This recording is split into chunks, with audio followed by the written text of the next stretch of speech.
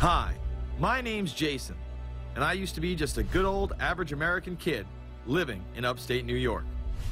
There's me.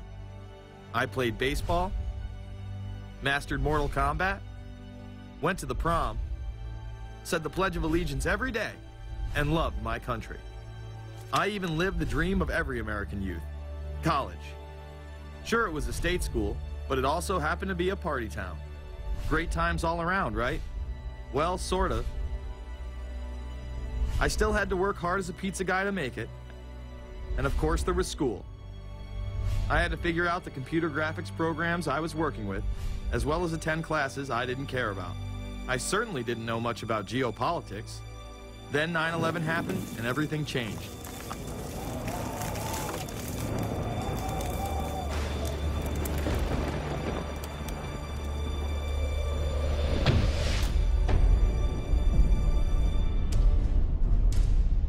I was pissed. How dare the Muslim extremists massacre all those people? But was it all true?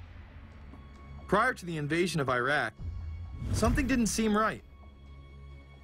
I then did a startling thing. I actually took a look at what happened that terrible September day. What I found horrified and angered me to such an extent that I took action. We were lied to, and lied to big time. Before I knew it, I went from a normal college student to the political guy at the party to one of the guys that brought you the first internet blockbuster, Loose Change. The film would not only change my life, but countless others as well. So if you've ever seen Loose Change, the documentary about September 11th, conspiracy theorist documentary, it is riveting. Oh, like, yeah. you watch it, and by the end, not even the end, 10 minutes in, you're like... You got your car packed, your head...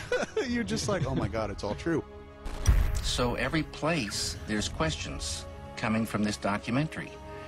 And you don't have to believe everything in the documentary to still have questions come up.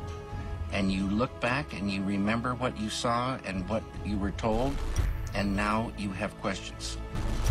We got the boogeyman out there. See, for many years it was communism, then it was the war on drugs, now it's the war on terror. All through our life, we've had to have a boogeyman. Loose Change took the truth about 9/11 into the mainstream with over 100 million views and allowed me to travel the country and even take on some of my detractors. The answer is no, they cannot. Jason, I think it's telling that every time you disagree with something, you call the people a liar. I'm not calling anybody a liar, sir. I'm calling you a liar because you are a liar. But if we were lied to about 9/11, then who was really behind it? A lot of people on the web were pointing towards the New World Order, but that was impossible. I mean, the Hulkster couldn't be involved, could he?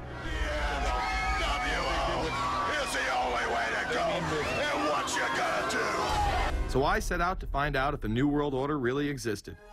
And if it did, what was it? Who was involved? And what were their goals? The very word secrecy is repugnant in a free and open society. And we are, as a people, inherently and historically opposed to secret societies, to secret oaths, and to secret proceedings. For we are opposed around the world by a monolithic and ruthless conspiracy. It is a system which has conscripted vast human and material resources into the building of a tightly knit, highly efficient machine. Its preparations are concealed, not published. Its mistakes are buried, not headlined. Its dissenters are silenced, not praised. No expenditure is questioned, no rumor is printed, no secret is revealed.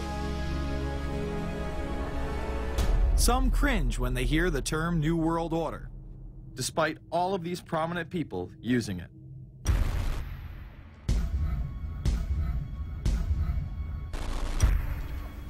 The world that maybe some people dreamt of at that conference back in Bournemouth, when it looked as if maybe history would end, that liberal democracy would triumph, that free market economics would slowly progress, and we'd have a new world order.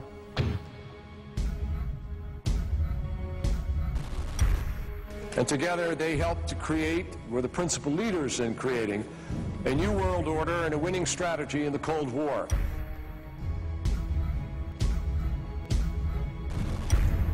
We are part of a new world order. And as the recently departed Admiral William J. Crowe once said, it's long on new and it's short on order.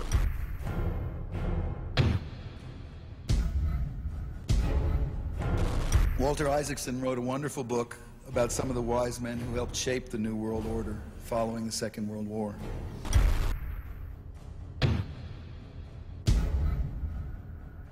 As we devise a way forward in Iraq, I urge the international community to embrace its responsibility for creating that new world order. A new world order based upon collective action.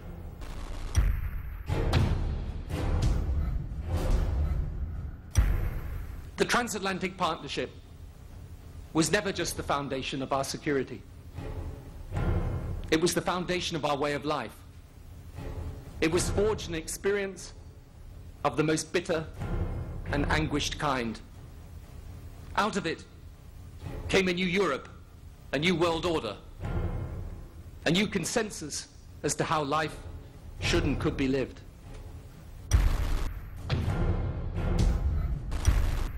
And just like that, it was gone. It was a new world order. That's what President George H. Bush said. Harvard historian Francis Fukuyama pronounced the end of history. In fact, when it is used, that person is often dismissed out of hand because of the perception that it is nothing more than a conspiracy theory. Actually, the idea of global governance and a one world order has been around for centuries, and the term New World Order has been used frequently in recent history. The New World Order means different things to different people, but to those who expect to be in control of it, it means the same thing. It means all the world under their control. They believe that somebody must rule. After all, people are too darn dumb to know how to rule themselves. They figured that that's their role. The first in-depth publication of note was Samuel Zane Batten's work, The New World Order, which was published in 1919. Under the cloak of Christianity, this order speaks of a new world rising and advocates social control over all people and all resources. It promotes a world federation with a world parliament, an international court, and a global police force. Some of its goals are as follows. Community. The danger and loss in crime and degeneracy. The determination to make community life safe, sanitary, wholesome, and moral. Industrial. The disappearance of class distinctions and the solidarity of all interests in the economic process. National. The conception of the nation's welfare as the supreme concern, with the policy that everything shall contribute to this end, and every person must do some useful work. International. The creation of an international mind, with a world consciousness and a world patriotism. The destruction of every arbitrary power that can separately and of its single choice disturb the peace of the world. Well, government is good, right? It put an end to war. Well, it could put an end to war because you just only have one dictator. I think Adolf Hitler had that in mind. He wanted a world government too, with himself as the master leader. Many have regarded Hitler as the apex of evil, a true heart of darkness. But how many people know that Hitler had his own vision of a new world order? Hitler had been promoted by the establishment. He graced the cover of Time magazine many times and was their Man of the Year twice. His vision was simple: unify Europe and then the world. The only real difference was that his order was racially motivated, instead of being based solely on religion. He even wrote a lesser-known follow-up to Mein Kampf in 1928 that many have dubbed My Order, or New World Order. President Roosevelt would condemn this order prior to World War II. Nazi forces openly seek to establish systems of government based on the regimentation of all human beings by a handful of individual rulers who seize power by force. Yes, these men and their hypnotized followers call this a new order. It is not new, and it is not order. The idea of globalization was so prominent in Nazi ideology that the 1936 Berlin Games would be the first time that the Olympic rings would be displayed prominently and promoted in order to glorify the Third Reich. This symbol represents the 5 major regions of the world: Africa, America, Asia, Europe, and Oceania, interlocking and coming together as one. This one world philosophy still defines the Olympic Games today. Australia, hello and welcome. One world, one dream.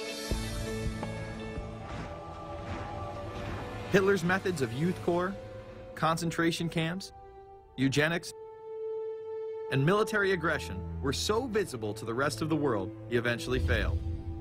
However, his vision of a new world order lived on.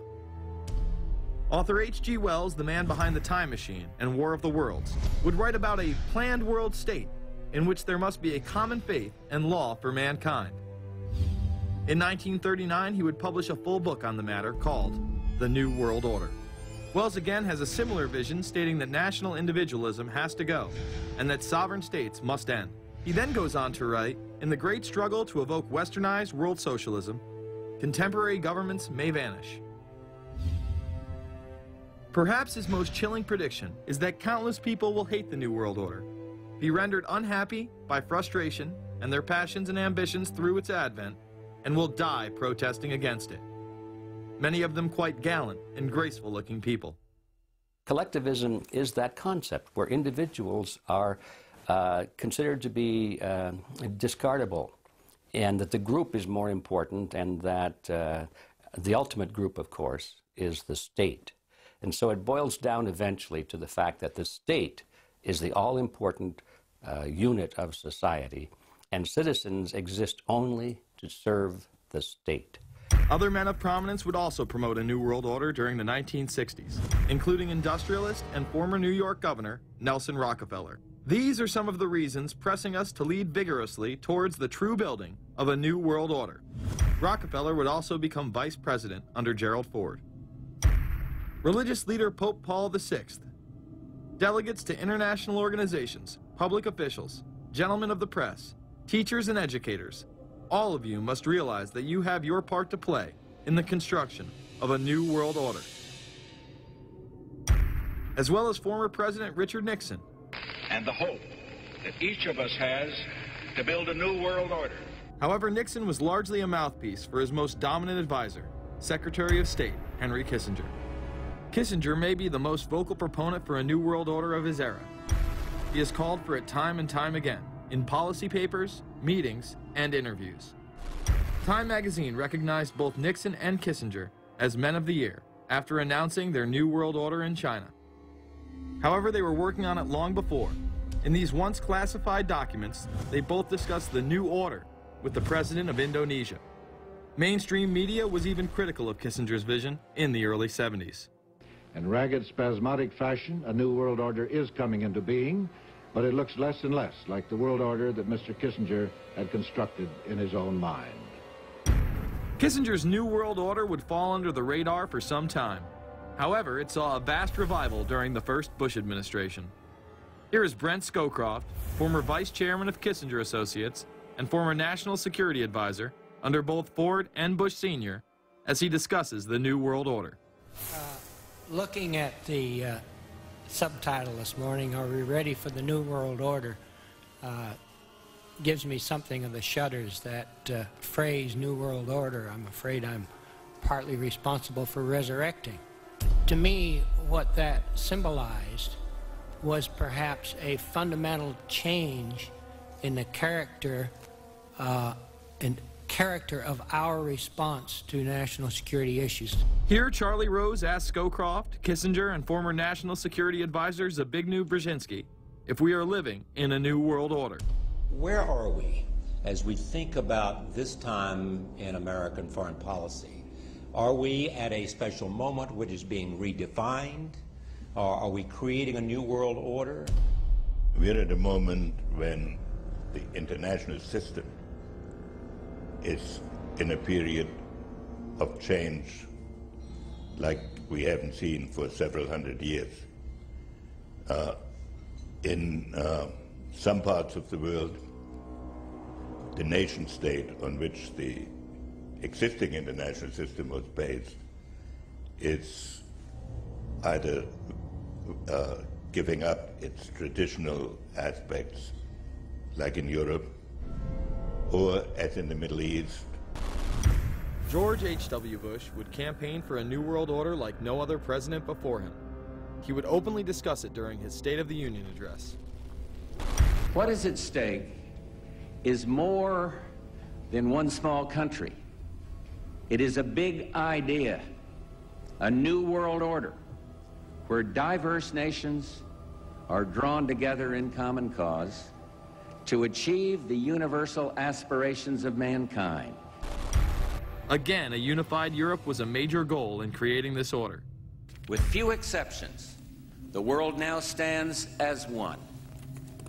A year and a half ago, in Germany, I said that our goal was a Europe whole and free. Tonight, Germany is united. Europe has become whole and free. The world can therefore seize this opportunity to fulfill the long-held promise of a new world order. We can find meaning and reward by serving some higher purpose than ourselves, a shining purpose, the illumination of 1,000 points of light. Bush Sr. and his administration would tour and promote this agenda across the board at any given opportunity. The President has spoken often of a new world order.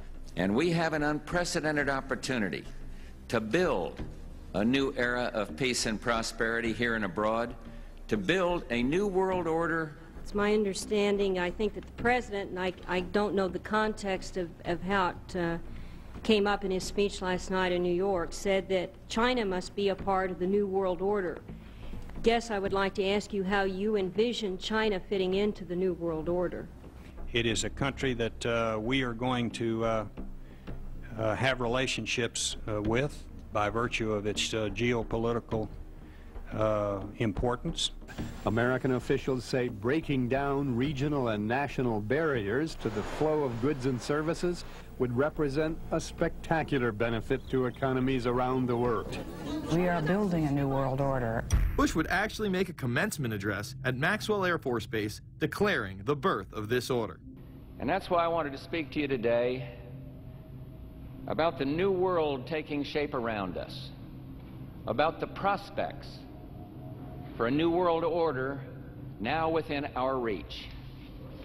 In the coming weeks, I'll be talking in some detail about the possibility of a new world order emerging after the Cold War. But today, I want to discuss another aspect of that order. You see, as the Cold War drew to an end, we saw the possibilities of a new order in which nations work together. It refers to new ways of working with other nations to deter aggression and to achieve stability. As old threats recede, new threats emerge. The quest for the new world order is in part a challenge to keep the dangers of disorder at bay. We must build on the successes of Desert Storm to give new shape and momentum to this new world order. Only when this transformation is complete will we be able to take full measure of the opportunities presented by this new and evolving world order. The new world order really is a tool for addressing a new world of possibilities. This order gains its mission and shape not just from shared interests, but from shared ideals. After the Gulf War had ended, Bush was so obsessed with the idea of a new world order that he had a series of Glocks imprinted with the term that he would give to members of his administration, including Colin Powell, Brent Scowcroft, Dick Cheney, and General Norman Schwarzkopf. Cheney would even approve policy papers regarding the New World Order. Defense Secretary Dick Cheney has approved a revised draft of a policy document on the New World Order. The Pentagon is backing off a controversial earlier draft and has abandoned a one superpower strategy. The final document puts more emphasis on international alliances and organizations. This would become an unprecedented time period for people all over the globe to discuss at length what the New World Order meant to them. People within the media, Does anybody want to talk about the New World Order? Is there a New World Order out there, or is this a vision that exists in the... He does have his vision, there's no doubt about that. But does that exist in the president's mind, or does it exist out there in reality? This president sees this episode as the first test case, as the first example for the New World Order he is trying to organize. Some people have called it the New World Disorder, and there's a lot of truth to that.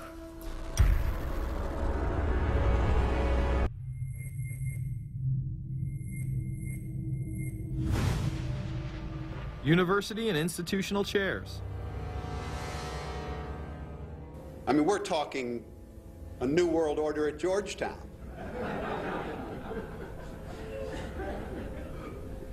And we'd like to be very much a part of it and continue to live. This is a world that is likely to be dominated in the near future, and perhaps longer, by the Gulf War and the New World Order, which is the buzzword of the moment.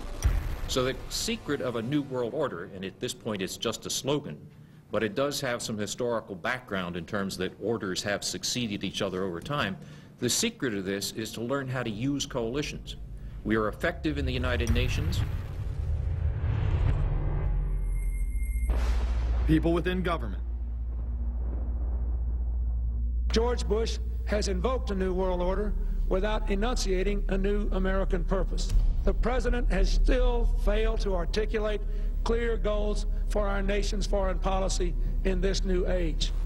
I find the term New World Order very revolting, and just not only historically but politically today. I think Harding is absolutely right, and the actions of the administration just after enunciation of the New World Order put the lie to the fact there is any real substance behind what they say as New World Order. The first act of the New World Order was A, to make war, and then B, was to sell arms all over again. Is there a New World Order? We know certainly that George Bush has copyrighted the term at this point. In the aftermath of this war, though, is it an empty vessel into which something will be poured? Is it the appropriate term to use? Is it going to be a New World Order, or will disorder be just as significant in this process as we look ahead? Let's start with Madeleine. I think that we have, in fact, kind of had this term thrown at us, and many of us have not liked it, partially because of the previous historical connotation, and partially because I think it doesn't really deal with the way the world ought to be or is at the moment. But we are far from seeing a world order, and I'm not sure that it is in best U.S. interest to have a new world order in which we are the policeman. While many began to become critical of this order, the term began to evaporate into the background. We are very, very skeptical of an international order if we are not sure how the rules will be made, because thus far the international order has been made with rules that we had no input into and that affect us, and even when on the few occasions when the rules will seem to favor us, then they get changed. A unipolar world, a world of one superpower, may be quite dangerous for us. A New World Order under the United Nations would mean, among other things, an end to our God-given rights given us and secured by the Constitution. The New World Order, which now has been called by some the New World Disorder, and by some people on the more liberal persuasion, the taking over of the world by the Council on Foreign Relations, the Trilateral Commission, and the UN to put us all in slavery. But what are these organizations? Who founded them? And what are the stated goals of each? Before we begin with the Council on Foreign Relations, let's delve further into history to understand roundtable groups and their origins. Its roots go way, way back in history, and they go back to the formation of a secret society, a secret organization that was created by Cecil Rhodes, a very powerful and very wealthy individual. And people have heard about him in history, and they know about the Rhodes Scholarship, and they think, well, isn't that nice? That they don't understand at all what that's all about.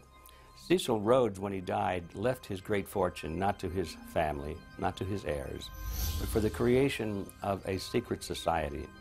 And we know about this because there were some people very intimately involved with this organization who wrote about it. One of the best authors on this topic is Professor Carroll Quigley. He wrote several books, and Tragedy and Hope is the best known of his. He described in detail the secret organization created by Cecil Rhodes, and he explains in these books he knows about them because he was invited by the organization into its inner circle. He was never a member of it, but he was invited in as their historian, and he was allowed to see their secret records and papers and study them for several years. And he knew all the important players, and he understood what it was about, and so he wrote these books. It's an amazing thing because he laid out in great detail what the purpose of the organization was and how they were the major players in all of the big international events since and including World War I. The bottom line is that you take the roots of that organization and you find out that they created in all of the British dependencies what they call roundtable groups. And then around those little roundtable groups, they created front groups. And the purpose of these front groups and roundtable groups was to penetrate into the governments of all of these different countries, to penetrate into the media centers, to penetrate into the educational systems. In other words, to penetrate into the social fabric, the power centers of society, and literally take them over from the inside without anybody being aware that they were controlling influence. After World War I, the International League of Nations arose as a precursor to the United Nations in 1919, under what seemed to be the vision of President Woodrow Wilson and his 14 points. The League of Nations was the first attempt at the New World Order, the first attempt at a global government based on the model of collectivism. And it was the brainchild of the elitists, the ancestors of the very people who are still working on this project. They're collectivists, the very wealthy people. They're the ones in this country who dominated the powerful tax-exempt foundations, like the Carnegie Endowment Fund for International Peace, the Rockefeller Funds, the Ford Foundation, and groups like that. These people were on record, even way back then, that they had to have a new world government, and they dreamed of that being embodied in the League of Nations. And they were solidly behind it. And that was one of the reasons those people encouraged the United States into World War I, was because of the crisis of World War I, and that would also condition Americans to thinking of making big changes in their system, because we certainly don't want another war like that, do we? There's that fear angle again. And they thought, well, by being in World War I, then we would be a major participant at the table to carve up the world and create a new world government. And that was to be the League of Nations. Well, what happened to it is that the American people didn't really go for it. Wilson was aware of the elite and their control over society. In his book, The New Freedom, published in 1913, he discussed such a group. Since I entered politics, I have chiefly had men's views confided to me privately. Some of the biggest men in the United States, in the field of commerce and manufacture, are afraid of something. They know that there is a power somewhere so organized, so subtle, so watchful, so interlocked, so complete, so pervasive, that they better not speak above their breath when they speak in condemnation of it. Ultimately, this insight did not spare him from becoming yet another puppet of the global elite. You're watching Invisible Empire, A New World Order Defined. I'm Alex Jones, the producer of this film. I have produced 5 of the top 10 films in internet history, whether it's Loose Change Final Cut, Endgame, The Obama Deception, or Fall of the Republic. Yes, we've made informative, well-documented films, but the real credit for the success of these documentaries lies with you, the viewers. My friends, Invisible Empire is so important for people that need a crash course in the history of the ruling class and what this establishment is setting up. Please support the filmmakers so we can make future documentaries. Visit Infowars.com. Purchase the high-quality hard case DVD that has over 30 minutes of expanded extras. Make copies of that because it's the best quality available. Give it to everyone you know. Have public showings, whether it's the library, a local theater, or your home. Get it out to everyone you know. Get a PrisonPlanet.tv membership. Download all my films in high quality. Burn them to disk and give them to everyone in your community. If we expose the globalist, there's no way they can carry out their hellish plan. The destiny of this film is in your hands. You've made our previous films incredible successes. I'm counting on you now. So again, Infowars.com to get the DVD or call toll-free 888-253-3139 or see them all in incredible high quality at PrisonPlanet.tv. The ball is in your court. PrisonPlanet.tv is a better tool than ever in the info war. Over 6 years of my radio and TV shows, all my films in super high quality, my book, Paul Watson's book, all there, 15 cents a day. Your support of PrisonPlanet.tv empowers the resistance to unlock minds worldwide. In all of the British dependencies, these organizations, the front groups, were called the Royal Institute for International Affairs. In the United States, they chose a different name. They chose the Council on Foreign Relations, but it held exactly the same relationship to this inner society of Cecil Rhodes. Among the charter members were W. Averell Harriman of Union Banking, then President of the United States Woodrow Wilson's main advisor, Colonel Edward Mendell House, John D. Rockefeller, the founder of Standard Oil, banking mogul J.P. Morgan, and prominent bankster Paul Warburg. Well, the Council on Foreign Relations exists today. It's probably the most powerful single organization in America. Many observers, including myself, believe that it is the hidden government of the United States. These people are not elected to office, and most Americans don't even know who they are. But they are holding all of the important positions in society. There are only about 4,000 of them in the United States, but I don't care what organization you want to look at, whether it's government, or whether it's universities, or the large media centers, or whatever it is.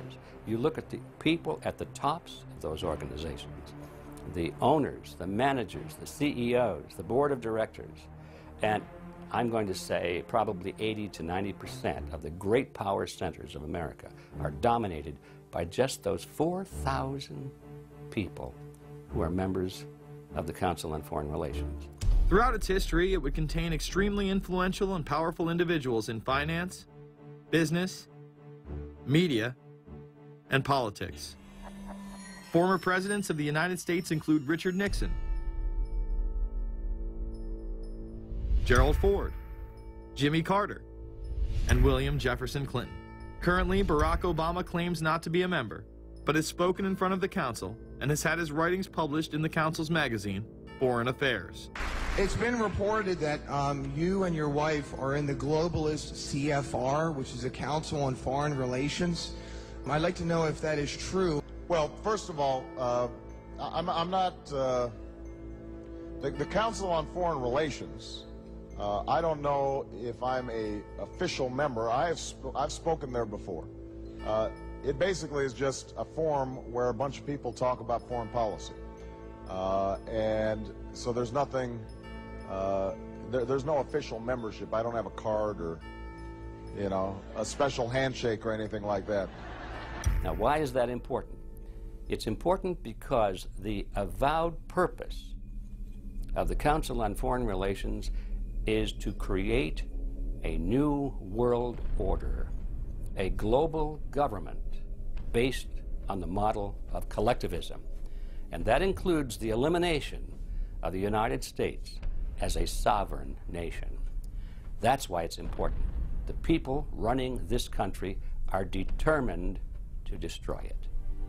The Council was heavily criticized during the 1980s for being an organization hell-bent on destroying national sovereignty in favor of a world government. So many of its members hid their association with the organization. Dick Cheney had this to say in response to a question by David Rockefeller, who became the CFR's youngest director in 1949 and was chairman of the board from 1970 to 1985. He remains an honorary chairman to this day. It's good to be back at the Council on Foreign Relations. As Pete mentioned, I've been a member for a long time and was actually a director for some period of time. I never mentioned that when I was campaigning for re-election back home in Wyoming. Now, you are the president of the Council on Foreign Relations, all right? Yes, sir. You guys toy with countries of the world like toys, don't you? You're like the Illuminati, you're the Masons, you control everything, don't you? That's the rap on you guys. What's so interesting now, though, is who's on the chessboard. It's the toys, if you will, are a lot more than states. Notice that Mr. Haas does not deny that the CFR has massive control over the geopolitical arena, and instead tries to focus on the separate entities outside of nation-states.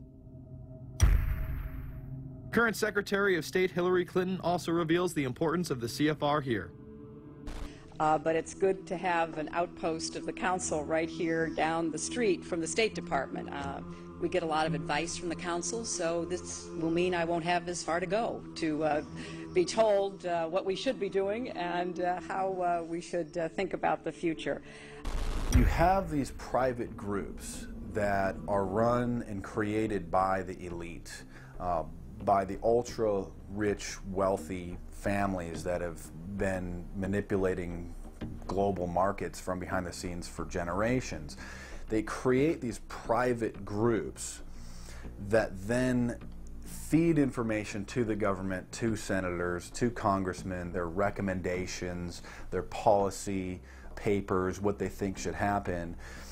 And it's fascinating because if you actually read what it is that they're doing, the recommendations that they make, they're very able to get them put in place.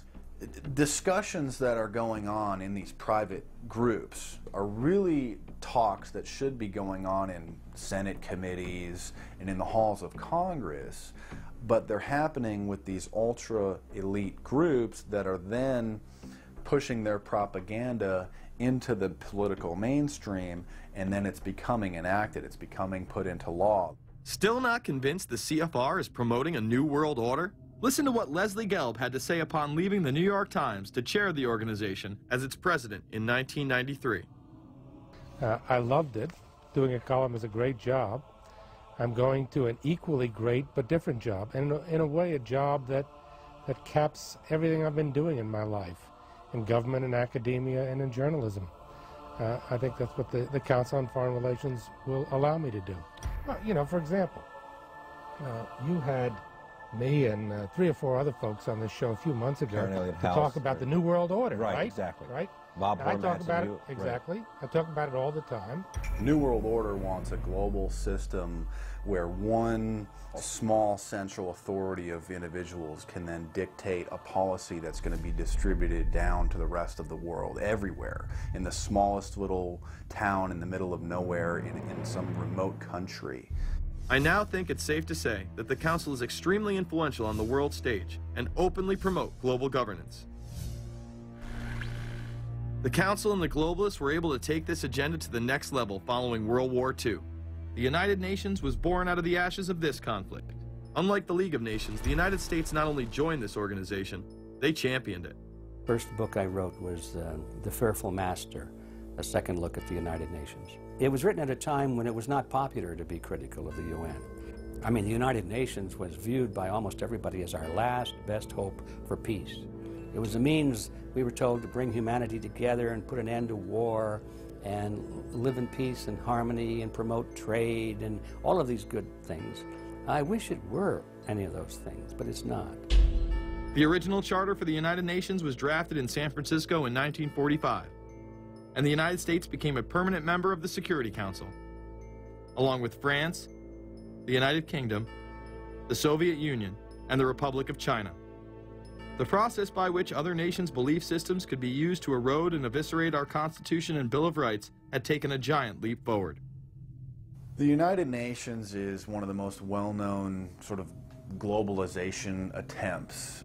Its primary goal is to streamline all the governments of the world, to create a global council and to unify all the rules and all the regulations for the world. So it's essentially the precursor and an engine of this new world order. The United Nations is made up of all of the countries of the world, most of which are dictatorships of one kind or another. And you don't take a bunch of dictatorships and put them into a bag and shake it up and come out with a freedom-loving governmental unit. You come out with a global dictatorship. This was the public base of global governance. However, many other organizations have been birthed since. Even more suspect is a private group called the Trilateral Commission. David Rockefeller and Henry Kissinger are among its some 300 influential members. The Trilateral Commission, rich and powerful business and political leaders from Japan, Europe, and North America. The New York-based policy group was formed in 1973 by Chase Manhattan Bank Chairman David Rockefeller. In addition to Rockefeller, there are many other noted American members. Among them, economist Alan Greenspan, former Defense Secretary Harold Brown. George Bush was once a member but resigned last year before his unsuccessful presidential campaign. Back then, it wasn't politically wise to be aligned with what his party's right wing considered a shadow world government. The United Nations would take over America. The Trilateral Commission would control the world. Just look at its membership, they say. Current and former members include Presidents Clinton, Bush, and Carter. Names like Brzezinski, Christopher, Kissinger, and Schultz. And top executives of ITT, Xerox, Exxon, and Nations Bank. Although this group with only 300 members seems to be at the apex of the power structure, there is yet another group formed in 1954 that is even smaller in number and has a greater influence on world events. Meet the Bilderberg Group. This elite group meet annually around the globe. There is a core group of members who have attended every year for decades, such as David Rockefeller, Henry Kissinger, and Queen Beatrix of the Netherlands. These members invite others who are politically and socially relevant at the time. Each year, around 140 people are in attendance. Real quick, I asked Hillary this question. In June of 2004, you attended a meeting in Italy called the Bilderberg Group. I just want to know what you were doing out there, what that was all about. If she lied to me and told me she didn't go, I figured you might tell me the truth. All I did was go. They had a Republican and a Democrat. Republican was... I gave like a 20-minute talk on the presidential election. You didn't have anything to do with being John Kerry's running mate? Did you talk about that at all? No, because I wasn't his running mate. Okay. I happened to be in Europe then on my way to Russia. I was invited to go to Bilderberg by Vernon Jordan, a friend of mine and a genuine hero of the civil rights movement. And to the best of my knowledge, NAFTA was not discussed by anybody in my presence. Documents released by the group in 2001 reveal that in September of 1955, the group met in Germany and covertly outlined the idea of a European Union. Section E, European Unity, discusses the general support for European integration and unification, and the idea to unify Germany once again with the rest of Europe under a common marketplace. Belgian Viscount and current Bilderberg chairman Etienne Davignon told the EU Observer in 2009 that the next Bilderberg meeting could improve understanding on future action in the same way it helped create the euro in the 1990s. This illustrates the patience, vision, and reach of this organization. It was able to promote and establish both the European Union and a European currency over the course of just under 40 years, incrementally. One of the things that the elitists discussed back at the turn of the century when they were talking about how do you convert the United States into a collectivist system was the fact that you can't do it quickly. You have to let people get used to it incrementally, because any major change would be rejected. The 1957 Conference of Rome, where the Common Market Treaty, providing for free trade in all products, was at last signed. 6 nations, France, Germany, Italy, Belgium, Holland, and Luxembourg, agreed to remove all mutual barriers to trade within 12 to 15 years, the embryo of a political union which they proclaimed to be their ultimate objective. In that fashion, it's possible for people to get used to this process and even to think it's a good thing. People will accept the gradual growth of government, the gradual loss of their purchasing power. They'll accept almost anything if it's done gradually, and we have to be very alert to that. 2008 and 2009 attendees include World Bank President Robert Zoellick, Treasury Secretary Timothy Geithner, former head of British Secret Intelligence Richard Dearlove, Donald Graham, CEO of the Washington Post, CNN host and author of The Post-American World, Fareed Zakaria, and many other giants of business, politics, and media. You just came back from meeting with the Bilderberg Group. The Bilderberg Group are, you know, when people who are conspiracy theory people, they send me mail, it's usually about the Bilderberg Group. And I get these books on my front door, which I'm uncomfortable with. And it's all about the Bilderberg, like they're the modern-day Illuminati. Are you a member of the Bilderberg Group? I don't think we're supposed to talk about this. Many have identified them as the kingmakers, the puppet masters that pull the strings behind the scenes. Perhaps there is no better example of this than what occurred during the 2008 conference. Immediately after Obama had been selected as the Democratic presidential nominee, the pressure was on to choose a running mate. We've put together a committee. We are going to be equally deliberative in how we move forward. And we're not going to do it in the press, and we're not going to do it through surrogates. He then tricked the press corps into staying on the plane as it took off from Washington. He was whisked away to an undisclosed location. Obama was supposed to fly home. He'd been here in Virginia. He was supposed to fly home out of Dulles, as you know, outside Washington, D.C. The press corps was waiting for him on the plane, and the pilot announced that they were leaving, and Barack Obama was not on the plane. Presumptive nominees in the past has always been that they have at least a press pool with them at all times.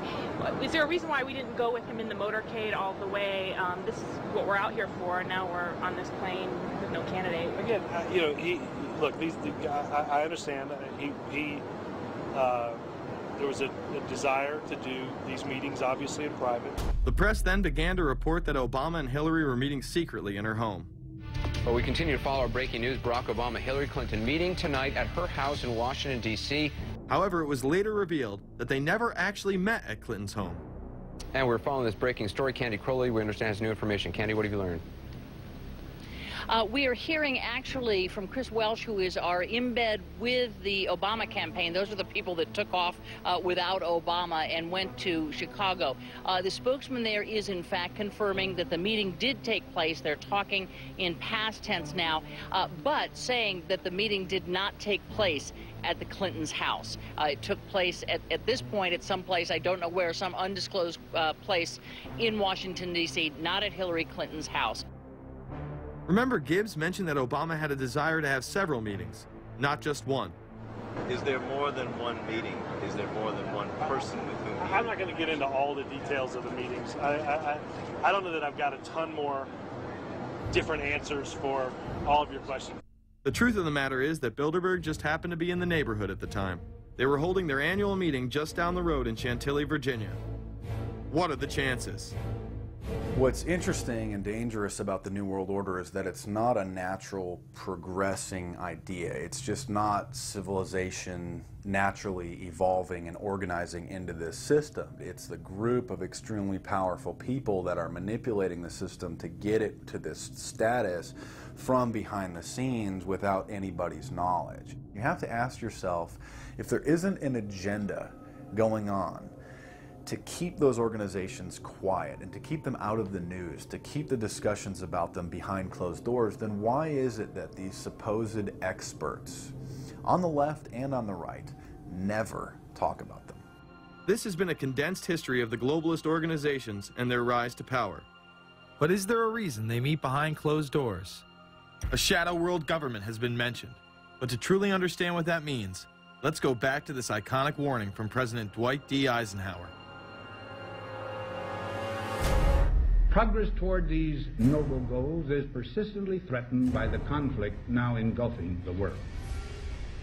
It commands our whole attention, absorbs our very beings. We face a hostile ideology, global in scope, atheistic in character, ruthless in purpose, and insidious in method. Unhappily, the danger it poses promises to be of indefinite duration. The need to maintain balance in and among national programs. Balance between the private and the public economy. Balance between the cost and hoped for advantages. Balance between the clearly necessary and the comfortably desirable. We have been compelled to create a permanent armaments industry of vast proportions. We annually spend on military security alone more than the net income of all United States corporations. The total influence, economic, political, even spiritual, is felt in every city, every state house, every office of the federal government. Yet we must not fail to comprehend its grave implications. Our toil, resources, and livelihood are all involved. So is the very structure of our society. In the councils of government, we must guard against the acquisition of unwarranted influence, whether sought or unsought, by the military-industrial complex. The potential for the disastrous rise of misplaced power exists and will persist. America went into a major mobilization, revived its defense industries, and we saw the civilian economy of America more and more skewed through the 50s.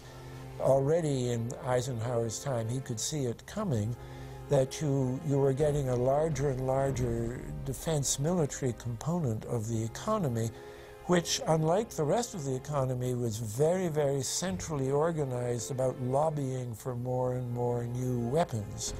It was the political skills of this military-industrial complex, which I think Eisenhower was really warning us about, and rightly. There is a military-industrial complex.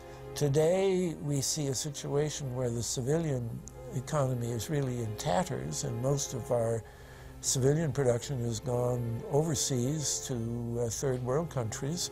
What do we export? Our biggest export practically is garbage, but apart from garbage, we export military equipment. We have a special act which subsidizes, makes it possible for countries abroad to buy our armaments because it's too expensive to produce them for one country only.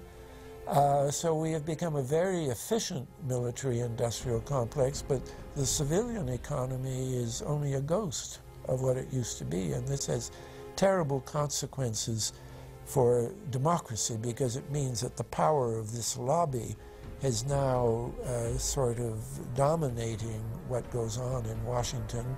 Through multinational corporations, global intelligence networks, out-of-control banksters, all under the veil of national security and black operations, the global elite have consolidated power on a massive scale over the last several decades. You see, global corporations not only fund and develop large technological and military projects here and abroad, they also own the consumer industry and production, as well as all of the important media. By owning the vast majority of what we hear and see on a daily basis, we have been manipulated on a mass scale as to regards to what we believe and desire, both socially and politically.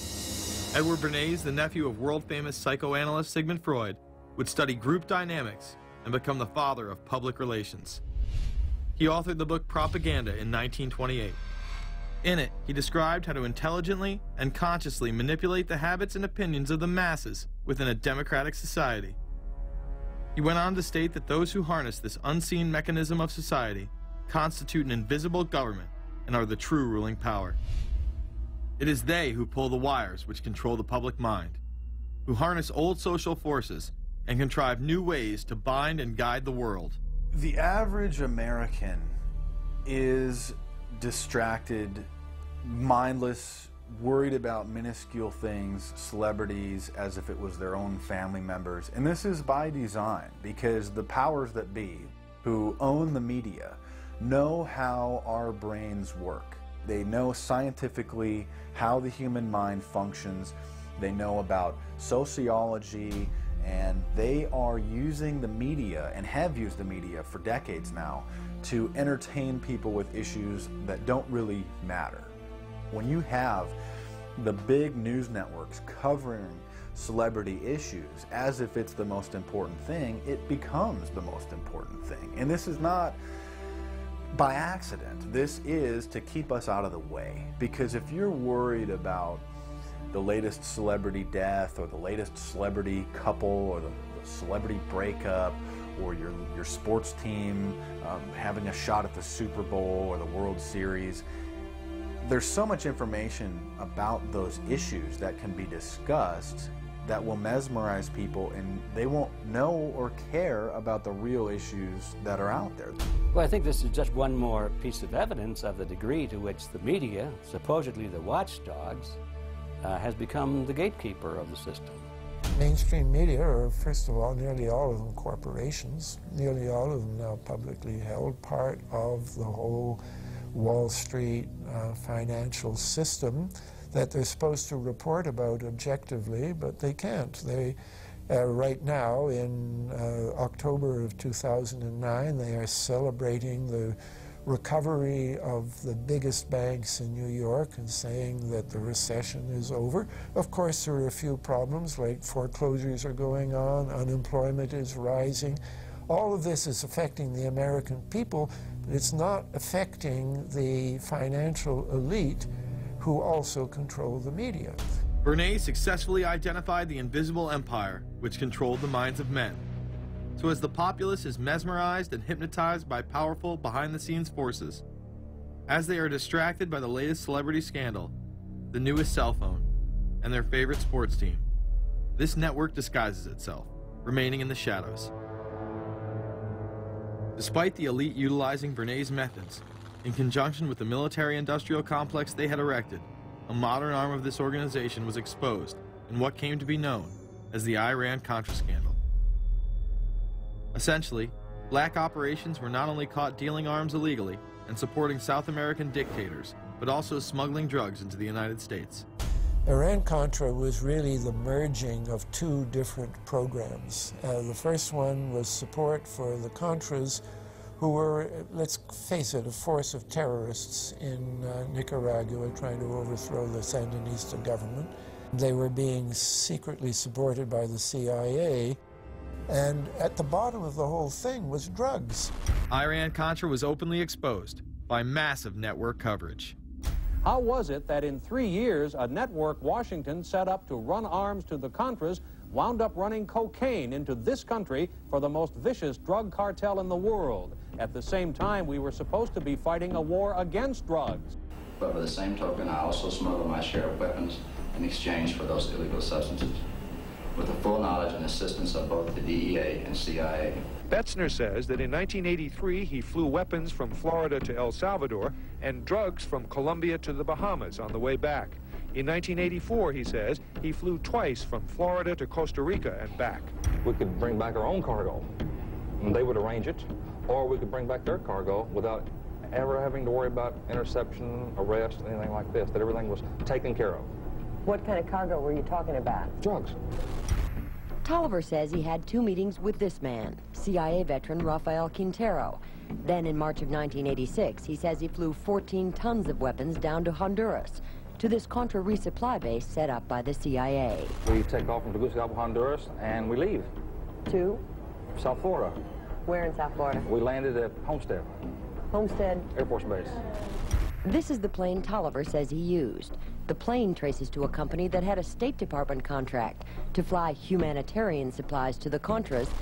In addition to that, 3 dozen sources confirm the basic scheme. We can now report that long before that operation began, there was another operation to provide guns for the Contras, which was also against the law. In this operation, Americans and Israelis provided arms to the Contras, and then the same network smuggled drugs into the United States. The operation was launched in spring of 1983 at Washington's request, with at least $20 million of Israeli government money later reimbursed, we're told, from U.S. Covert Operations Fund. For about 5 years, people were flying arms into Iran, and most of them came from Israel. The Israelis purchased the weapons from Poland and Czechoslovakia and began shipping them secretly from Yugoslavia to Bolivia, and then to Panama.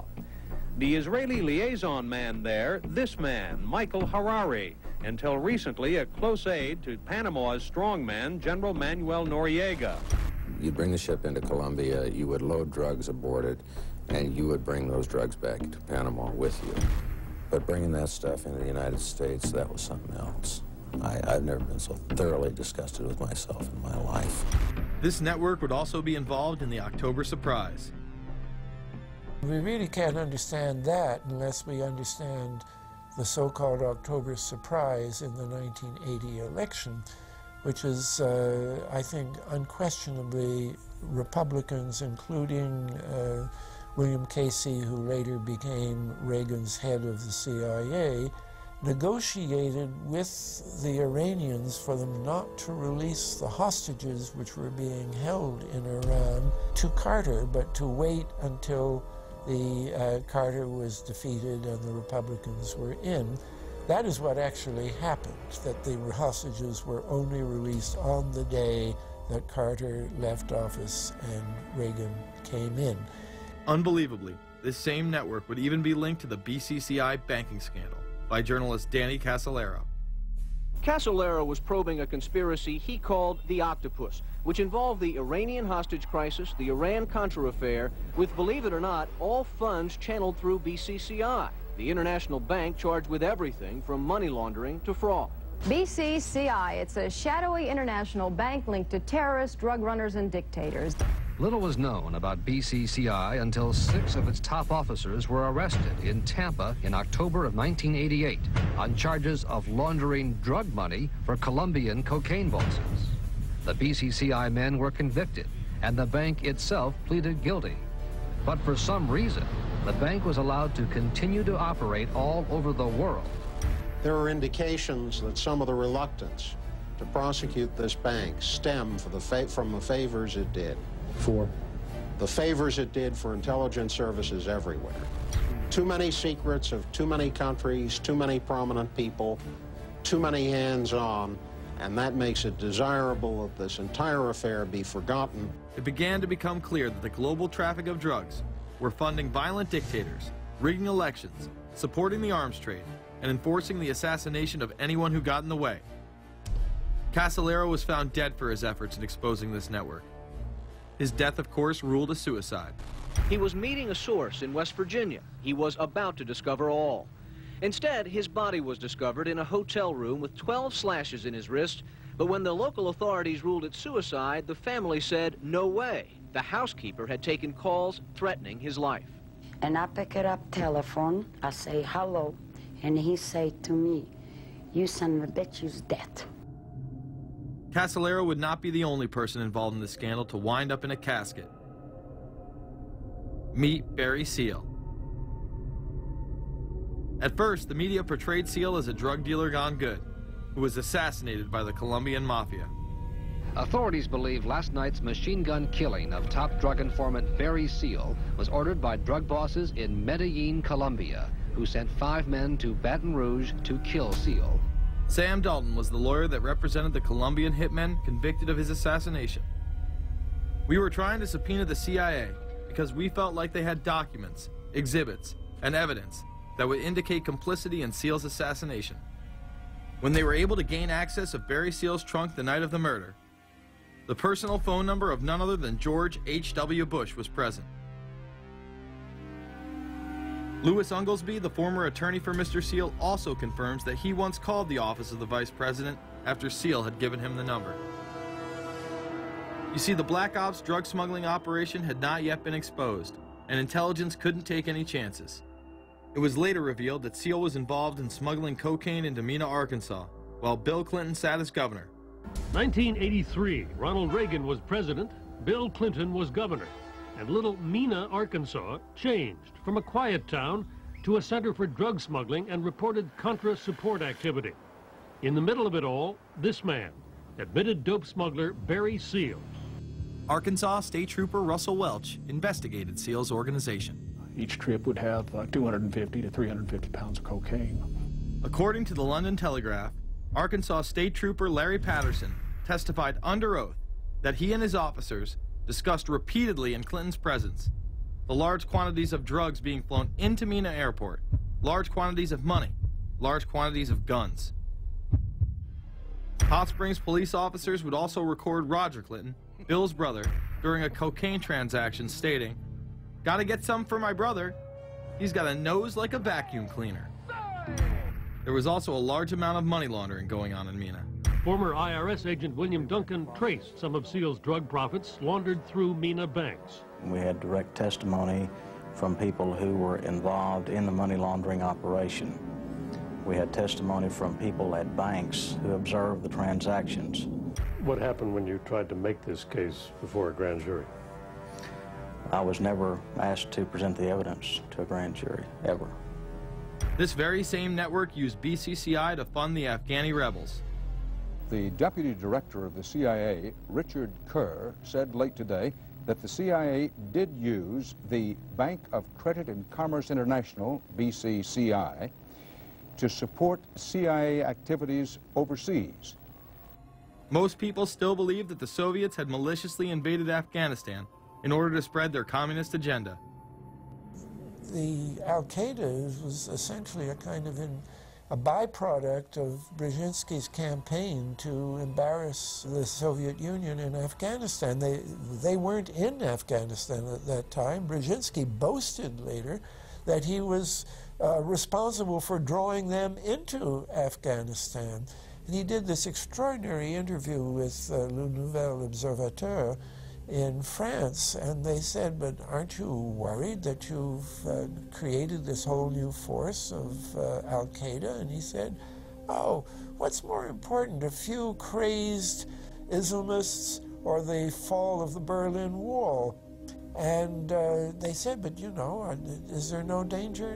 Aren't they dangerous? And he said, nonsense. He said all this in 1998. So I knew Brzezinski at McGill University. We were students together and took very small classes together. And in some ways he's bright, and in some ways he's kind of nuts. And he had the kind of nuttiness that made him attractive to the Rockefellers. Bin Laden and his network were actually funded by BCCI through U.S. covert operations. Well, the reason I bring it up, if you've ever heard any of our call-in shows, you know that we have people that think about the conspiracy theories of people like you. You would be a poster child for these people because you have served on the board of the Council on Foreign Relations. You helped start the Trilateral Commission, and you've been to the Bilderberger groups. Are people too close in this world, people in business, too close to the governments? Well, you know, there is such a thing as insidious influence. And the question is, how does it operate? Does it involve bribery? And does it involve some sort of psychological domination of individuals? I don't believe in this notion of some sort of secret societies controlling people. But of course, in any political system, there are sort of over-the-table and under-the-table arrangements. Arrangements that involved ruthless, illegal, and immoral activities in order to dominate humanity. Despite all of the evidence that has just been presented, this network would fall down the memory hole, even though 14 convictions were made in the Iran-Contra scandal. The continued cover-up would be made possible by George H.W. Bush. These documents that came forward in the North trial clearly reveal the involvement of the Vice President to a greater degree, I think, than he has acknowledged heretofore. This, of course, did not stop him from pardoning those involved during the twilight of his presidency. Some new reverberations today to President Bush's Christmas Eve surprise, the pardoning of former Defense Secretary Caspar Weinberger and several others in connection with the Iran-Contra allegations. Well, now the special prosecutor says it's the president who needs to explain some things. The real issue is why the notes weren't produced 5 years ago when the congressional investigation and the independent counsel's investigation had requested them. Because high-level political officials scrambled to limit the investigation and establish plausible deniability for the upper echelons of the network, including Bush himself. So who is this guy, and how did he come to power? To understand that, we must first take a look at his father, Prescott. Prescott was born into privilege and became extremely influential in business, intelligence, and politics. He helped establish the CIA out of the Army's Office of Strategic Services with the Dulles brothers, and served as a senator in the state of Connecticut. However, during his time serving as one of the directors of Union Banking Corporation, he was doing business with Nazis. The Bushes have been sort of at the heart of the military-industrial complex since its very beginning, and that Prescott was involved in a firm that actually fronted for Nazi firms in America. In fact, Union Banking and its subsidiaries were seized by the United States government in October of 1942 under the Trading with the Enemy Act. After the war, the assets were returned, a few fines were paid, and it was swept under the rug of forgotten history. These Nazi ties should not be all that shocking, seeing as it has been declassified that the Office of Strategic Services recruited Nazis into its ranks through Project Paperclip in August of 1945. George Bush seemed to follow in his father's footsteps, using Prescott's business connections to move to Texas and get into the oil industry. He would first attain political office as a Texas congressman in 1966, but then lose his bid as a Texas senator in 1970. It was at this time that Nixon appointed Bush as an ambassador to the United Nations. According to official accounts, Bush then began work with the CIA as its director in 1976. Evidence suggests that Mr. Bush and the CIA actually had a much longer-standing relationship. There are indications that he had relations to the CIA before. There's a very strange memo, and the names are George Bush. And when this was published, there was a lot of fuzzing of the issues, but given George H.W. Bush's strong connections with the Cuban community, I think there is a good chance that it was that the George Bush we know, so that he did have a CIA connection. Bush left the CIA just under a year after his appointment. He is credited with restoring the agency's morale, as its image was being shattered by the Church Committee's revelations of the CIA's unauthorized activities involving assassinations and corruption. In reality, Bush was responsible for denying the Church Committee many of the documents it requested and making it impossible for them to do a thorough investigation. After his time as CIA director, he devoted himself to becoming the next president of the United States. Many people within his own party did not like his globalist ties. Along the campaign trail, Bush continually had to explain his association with the group. You know J.R. Ewing in the show Dallas? J.R. is a member of the Trilateral Commission, I think. It's got to be because it's so bad. Let me tell you something. I used to be a member of it. I resigned, as I did from every business thing I was in, to concentrate on one thing, running for President of the United States. Ronald Reagan initially had no interest in having Bush as his running mate. Even then presidential candidate Ronald Reagan had questions. I would suggest that maybe Mr. Bush would clear the air if he'd tell us why he resigned. Reagan's backers then forced him to choose their intelligence frontman, George H.W. Bush, as his vice president. But in spite of last year's campaign rhetoric, all seems to be back to normal between George Bush and his old colleagues. And President Reagan, who is relying on many of these powerful business leaders to make his economic package work, will host commission representatives at the White House Monday. After Reagan's election, there was an attempt on his life, just 69 days into office. Astoundingly, Bush would again be connected. So just who is John Hinckley, Jr.? When he left this neighborhood 8 years ago, he was, by all accounts, well-liked and seemingly normal. This donut shop near the motel was visited by Hinckley, who reportedly waited for a phone call here each day, even though he had a phone in his motel room. The nature of the calls is not known. A touch of irony. The young man walking with the elder Hinckley is 30-year-old Scott Hinckley, John Jr.'s brother. He and Vice President Bush's son, Neil, are friends. They had planned to have dinner together in Denver tonight. The plans have been canceled.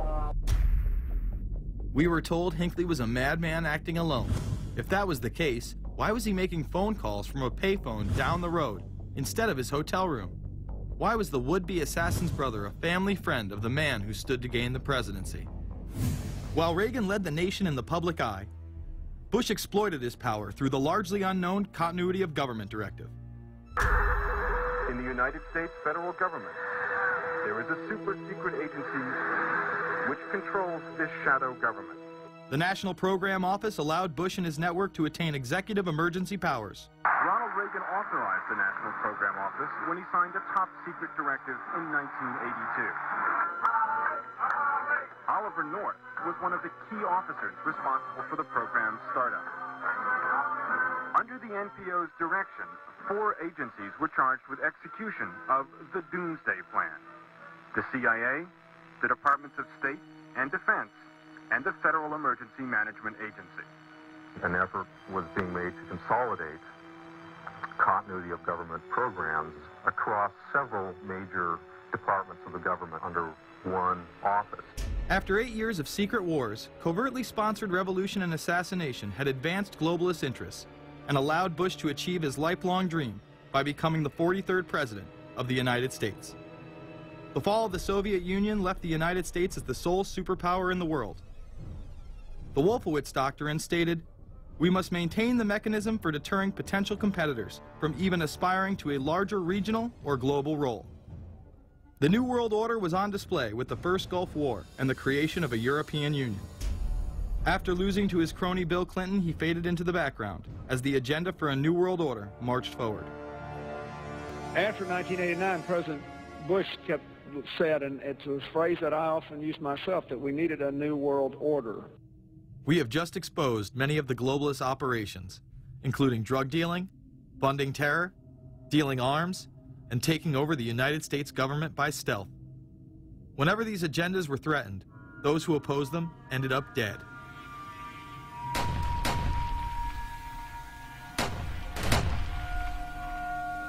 We've got some difficult days ahead, but it really doesn't matter with me now, because I've been to the mountaintop.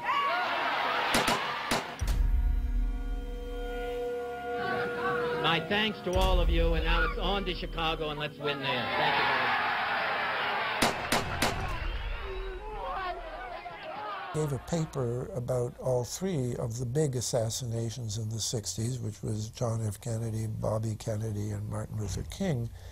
And there are certain common denominators. I call these events deep events. We've become accustomed to the idea that every now and then something is going to happen, and we just know from the beginning we're not going to get to the bottom of it. And the more they happen, the more reconciled we've become to this state of affairs. In 1978, the House Select Committee on Assassinations could not ignore there was a conspiracy in regards to the assassination of John F. Kennedy and Martin Luther King, Jr. Good evening. A congressional committee has concluded that President John Kennedy and civil rights leader Martin Luther King, Jr., both of them, were probably killed as the result of conspiracies. The House Assassinations Committee wound up its 2-year study by recommending that the Justice Department look into both cases. In the assassination of Dr. Martin Luther King, the committee concluded the likelihood of conspiracy. The committee's summary of findings says President Kennedy was probably assassinated as a result of a conspiracy, that its evidence establishes a high probability that 2 gunmen fired at the motorcade. The committee concluded that President Kennedy did not receive adequate Secret Service protection in Dallas, that the CIA was deficient in sharing information before and after, that the Justice Department and Warren Commission failed to pursue possible conspiracies and made their conclusions too definite. There seems to be no debate that the CIA and Secret Service were involved in the assassination, as you can clearly see 2 Secret Service agents being taken away from their positions at the back of Kennedy's vehicle just moments before the assassination. And no matter what you believe about Oswald, it has now been declassified that Oswald was trained by the CIA in 1957 under the cover of the Office of Naval Intelligence. These political assassinations continue to this day. The 11-person jury in the inquest must decide if these stills, never before seen of Diana in the Mercedes and then the crash, are the frantic moments after a tragic accident or the aftermath of a calculated murder. Mr. Al-Fayed? Mohammed Al-Fayed, Dodi's father, has long since made up his mind. I believe that my son and Princess Diana have been murdered by the royal family. He claims Diana was pregnant and about to announce her engagement to his son, an embarrassment so great, he says, that Prince Philip commissioned British Secret Service to kill the couple. Assassination is an option when the ruling class can identify an enemy who cannot be compromised. But how do they bend the population's will to do their bidding? Well, the false flag operation is one in which the attacker carries the flag of someone else. It's usually a military operation, and the purpose, of course, is to create the impression that the attacker is someone else. They want to create negative public opinion against the nation whose flag was being used. Or they may even not use a flag at all. This sort of thing is done all the time, and it's certainly not unique in history. I think we've been seeing a lot of it lately. Americans are easily motivated by false flag operations, and I think it's inevitable that we will see false flag operations in the near future. It is used in order to seize power at an accelerated pace.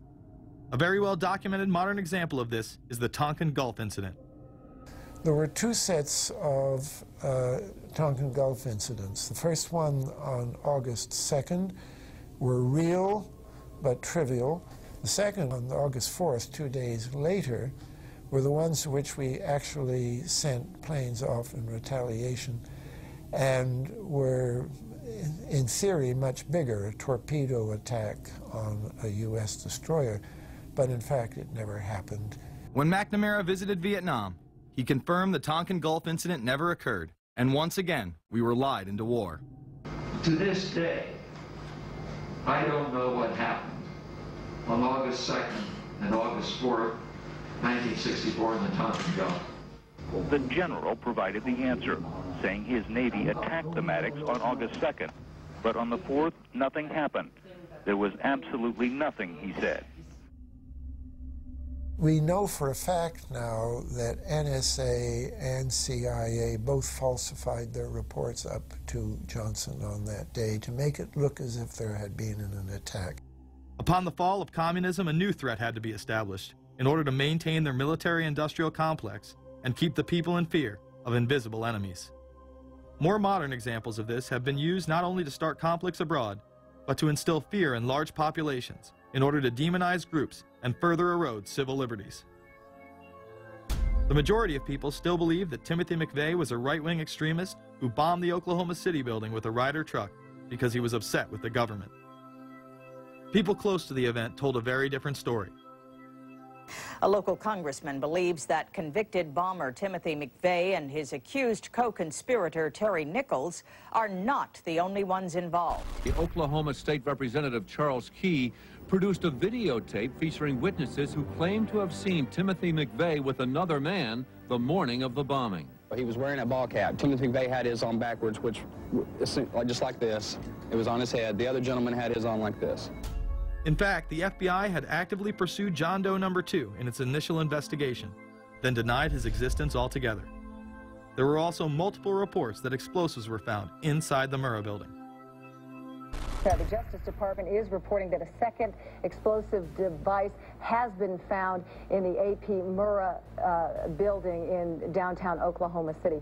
Mike, you're still with us, aren't you? Yes, I am, and I might tell you in addition to that, in fact, what we were told at the scene a few minutes ago was that, in fact, 2 different explosive devices were found in addition to the one that went off. The second explosive was found and defused. The third explosive that was found, and they are working on right now as we speak, I understand, both the second and third explosives, if you can imagine this, were larger than the first. Bomb squads were actually caught on video pulling into the building to retrieve these devices. They'll back that trailer down there, and the bomb squad folks will go in, and they will use that trailer. You see the bucket on the back there, sort of, this is how they would transport the explosive device away from this populated area to try to do something with it. I just took a look down the street at the Murrah building again. I see another bomb truck going, so apparently they're going to try to get out that third bomb that's been talked about. This was even confirmed by the governor at the time, Frank Keating. One device was deactivated. Apparently there's another device, and obviously whatever did the damage to the Murrah building was a tremendous, very sophisticated explosive device. Members of the ATF who would have normally been in the building were tipped off prior to the bombing. He saw what appeared to be a police bomb squad truck near the Murrah building 2 hours before the blast. It had a shield on the side of the door, and it said bomb disposal or bomb squad below it, and I really found that interesting. Another witness who spoke to ABC News on the condition of anonymity will tell the grand jury tomorrow he was told by an ATF official agents working in the building had been warned in advance not to come to work. He just came out and told me that the ATF wasn't in the building that day. They'd been tipped by their pagers not to come to work, which I was flabbergasted. McVeigh would even claim in a letter written to his sister, which was published by the New York Times, that he was actually recruited for black operations, which included smuggling drugs into the United States, as well as assassinations. One may brush this off as the ravings of a madman. However, McVeigh was filmed at the Camp Grafton military facility in North Dakota on August 3, 1993. McVeigh's official records state that he was discharged over a year prior from the Army Reserve in May of 1992. Perhaps even more interesting is that Camp Grafton was specializing in training troops in explosives and demolitions at the time. When all was said and done, the security tapes reported to have captured the entire thing on video were rounded up and classified. In 2009, they were finally released, and magically none of them caught the bombing. The excuse being they were all having their tapes changed at that exact moment. This event would be labeled domestic extremism, which was used to demonize critics of world government, militias, and create fear within the populace. Muslim extremism seemed to show its ugly face in then unprecedented fashion on February 26, 1993. A truck bomb had gone off in the parking area of the World Trade Center. Luckily, the bombers failed to follow instructions and parked the truck carrying the explosives against the main support column. What is not discussed, however, is the bomb was actually built by an FBI informant under the supervision of the FBI.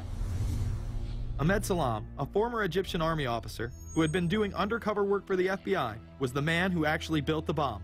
When he was told that he would have to use real bomb-making material instead of harmless substitutes, he became suspicious and began taping his conversations with FBI officials.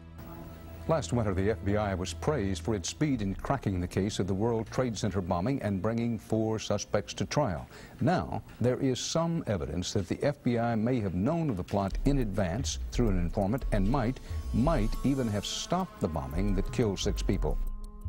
Notice the media emphasizes that they might have been able to stop it. They then gloss over the fact that the bomb was built by their agent under FBI supervision in conjunction with the district attorney.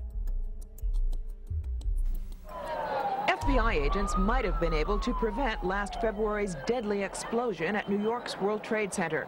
They discussed secretly substituting harmless powder for the explosives, but they didn't, according to the FBI's own informant, Ahmed Salem.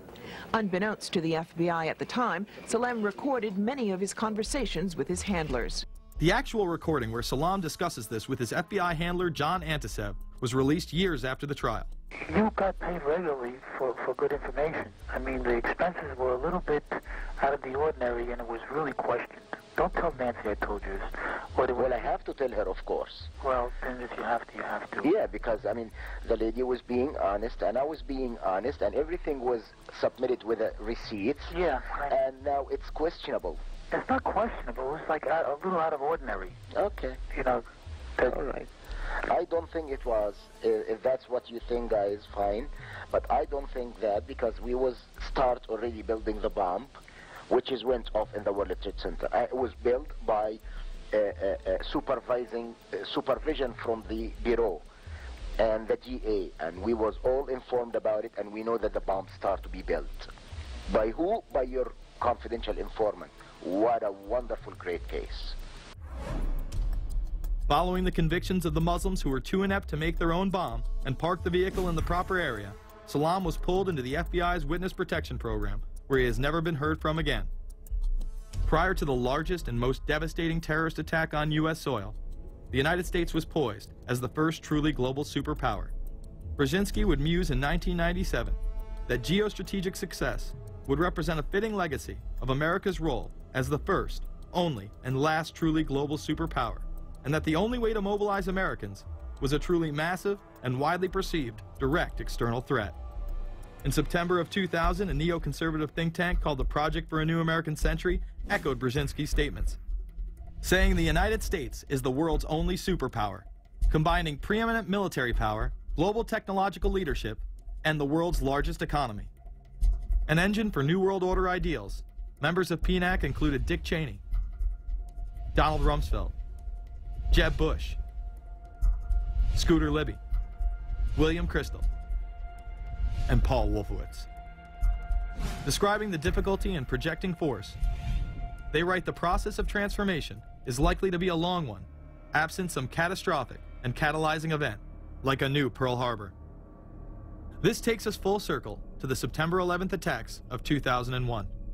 In my previous film, Fabled Enemies, I expose in great detail the Saudi Arabian, Pakistani, and Israeli connections in conjunction with this international intelligence operation. In the early 1980s, bin Laden worked with operatives from U.S. intelligence, the Pakistani military, and Arab states. They ran a wide-ranging covert network that recruited and financed Muslim fighters to battle the Soviet army. The hijackers that were trained at U.S. military installations and protected by the FBI and CIA. The military exercises leading up to 9/11, and those that took place as the attacks occurred. Open line. Savannah, Sergeant Richmond. Sergeant Richmond, Sergeant Lake from Cheyenne Mountain Test Control. How are you? I'm doing fine. Okay, I need you to terminate all exercise inputs coming to Cheyenne Mountain at this time. Copy. And stay on loop until I verify that connectivity is disconnected on the exercise side only. Okay, no, do not do any more inputs on the exercise side and stand by. I got Cheyenne Mountain on the line. Terminating all exercise inputs. So, over, in case you didn't know that exercise. Oh, yeah. The Black Ops program, Able Danger, and the shadow government involvement. This morning we learned that the Vice President wasn't the only one sent to an undisclosed location on September 11th, that an entire backup government was and is still there and may be there for as long as anyone now at least can imagine. As well as much, much more. The government has lied about 9/11 repeatedly and used it to dominate the Middle East, while creating an evolving police state here, encroaching on civil liberties at home. And of course, building a new world order. There is a chance for the President of the United States to use this disaster to carry out what his father, a phrase his father used, I think, only once, and hasn't been used since, and that is a new world order. We know now that September 11th of 2001 was the beginning of what we might call a new world order. The new world order that this president's father talked about with such great enthusiasm seems to be high on the agenda of this administration. Under the second Bush administration, massive amounts of civil liberties were openly and brazenly taken away following 9/11. The passage of the Patriot Acts, the Military Commissions Act, and other horrifying anti-constitutional legislation was enabled by the incredible amount of fear generated by the media, all in the name of keeping us safe here at home. The war itself would create huge profits for the military-industrial complex, and the globalists would seize even more power and control over Middle Eastern resources in what they planned to become a Eurasian Union under their control. Although the establishment claimed to be fighting for our freedom abroad, they were destroying our sovereignty by stealth. Expanding on NAFTA, they were able to consolidate power on the domestic front by deindustrializing the United States through CAFTA, the Central American Free Trade Agreement, as well as the SPP, the Securities and Prosperity Partnership. Opponents, however, say the initiative is nothing less than a plan to create a North American Union that would eliminate sovereignty for all three nations. Building on the North American Free Trade Agreement, the NAFTA section of the Commerce Department is busy drafting laws and regulations for a North American Union, a union of Canada, America, and Mexico. The President has attended secret meetings and signed at least 2 agreements under the Security and Prosperity Partnership Program. The stated goal established by Presidents Bush, Fox, and Prime Minister Paul Martin is integration by 2010. It's a plan from the business elites, the political elites, that will cost more American jobs, cost American sovereignty, but it would fulfill the President's father's vision. Now, former United States Trade Ambassador Robert Zoellick is talking about it again with renewed vigor. This time, a new world order with business at the helm of trade and economic policy. It's an agenda that goes hand in hand with the United States, Mexico, and Canada, working quietly and behind the scenes to promote a common market with common deregulation for the benefit of multinational corporations. It's remarkable to me, the arrogance, the idea of just simply throwing away the nation's sovereignty, but they're trying to do so in so many ways. People better understand that they mean exactly what they're saying. It's a new world order they're trying to create. Dobbs, the only mainstream anchor to expose the new world order, resigned shortly after bullets were fired into his home. The elite do not plan on waiting around for these unions to be formed before implementing the next step in global government. Through the vast global economic crisis of the last few years, they have been able to devalue the dollar and undermine it as the world's reserve currency.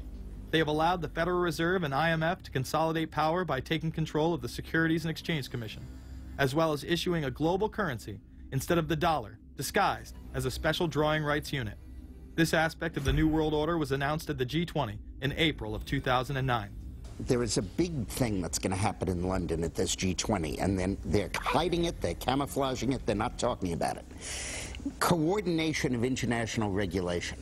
What they are going to do is to put our Fed and our SEC under the control, in effect, of the IMF. The New World Order, that's what they're planning in there, is to undermine the U.S. currency, and it's just really sad. What it really is putting the American economy under international regulation. Yeah. And those people who have been yelling, oh, the UN's going to take over global conspiracy government. Theorists. They've been crazy, but now they're right. There's 20 or whatever people in the G20, say there's 20 ministers, thousands of us, and we can't get our voices heard. When Geithner said he would be open to the idea of a global currency last week, yeah. Those conspiracy people had said and suggested that for years. Right. You're not wrong. Cash is becoming weeded out.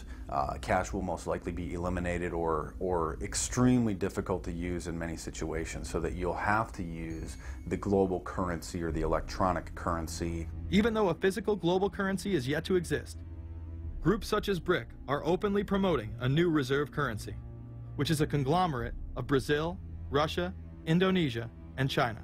Get everyone in the whole world using one currency, which some people think that's a good idea. Russian President Dmitry Medvedev recently showed off a sample coin of the new world currency at the G8 in July of 2009. We have also agreed today additional resources of $1 trillion that are available to the world economy through the International Monetary Fund and other institutions.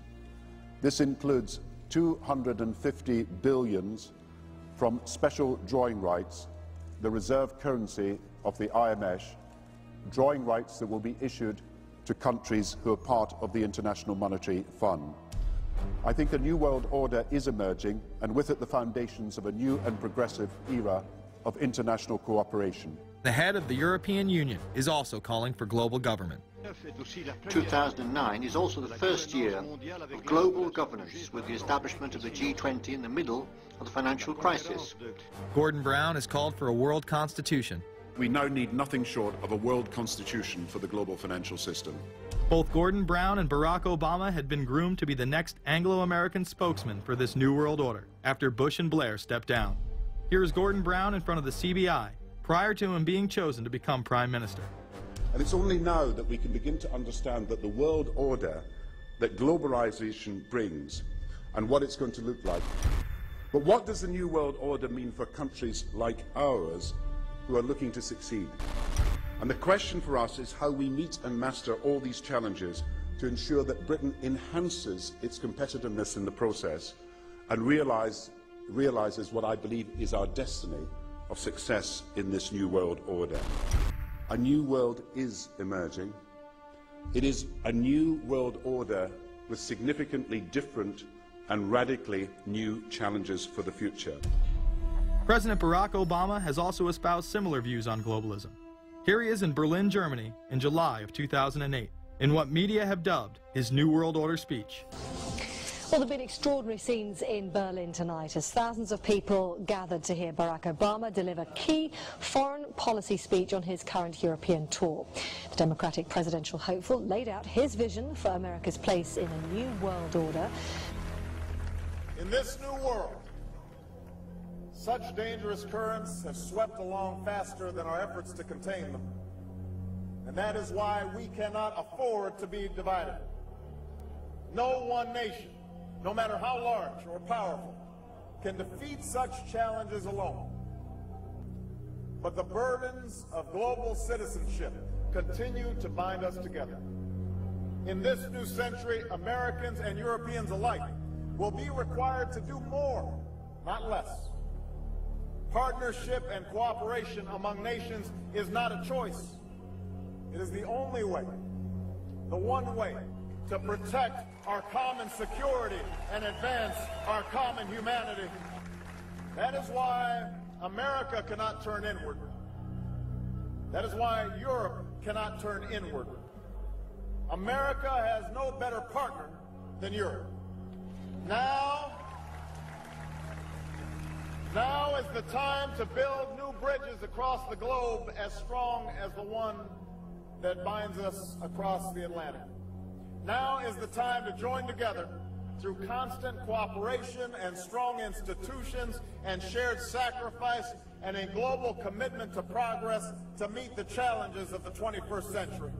Barack Obama also became the first sitting president to ever become the chair of the Security Council for the United Nations, which only further cites his allegiance to world government.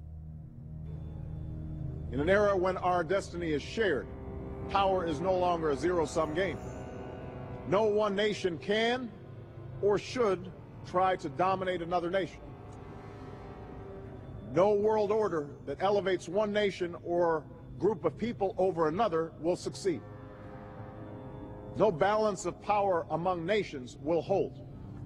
The traditional divisions between nations of the South and the North make no sense in an interconnected world. I think his task will be to develop an overall strategy for America in this period when really a new world order can be created. It's a great opportunity.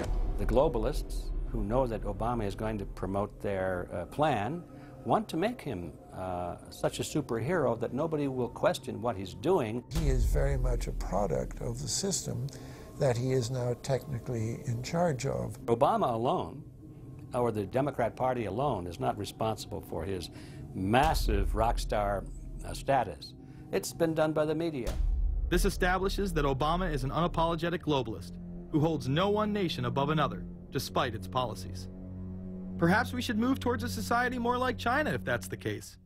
After all, on the 60th anniversary of the communist Mao regime takeover, the Empire State Building, once a proud symbol of the United States, was lit in the colors of the Communist Party halfway across the world. In fact, following the United Nations Copenhagen Conference in December of 2009, the Washington Post ran the headline, "Copenhagen Climate Deal Shows New World Order May Be Led by U.S., China."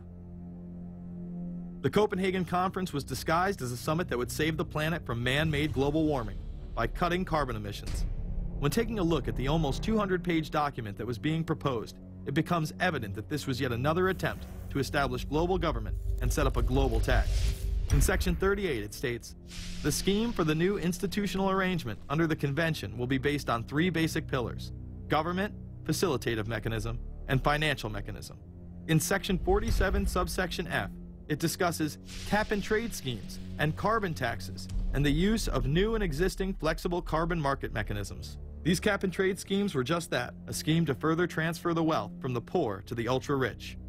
One of the ways it will drive the change is through global governance and global agreements. The fact that our president even attended should be considered treason. Just weeks before the conference, ClimateGate hit the media. Secret emails confirm that many of the United Nations lead scientists had engaged in fraud in order to promote the idea that man-made global warming was occurring and that carbon dioxide was a toxic gas. In reality, they admitted the Earth had been cooling for the last decade and that they had destroyed the source data in order to ensure the scientific community would be unable to review their findings. Bill Jones was forced to resign from his position at East Anglia University, and Penn State has launched an investigation into Michael Mann. Because of the scandal, many countries refused to sign the agreement, and instead only 25 heads of state, including rock star President and Savior Barack Obama, signed a much shorter and broader accord.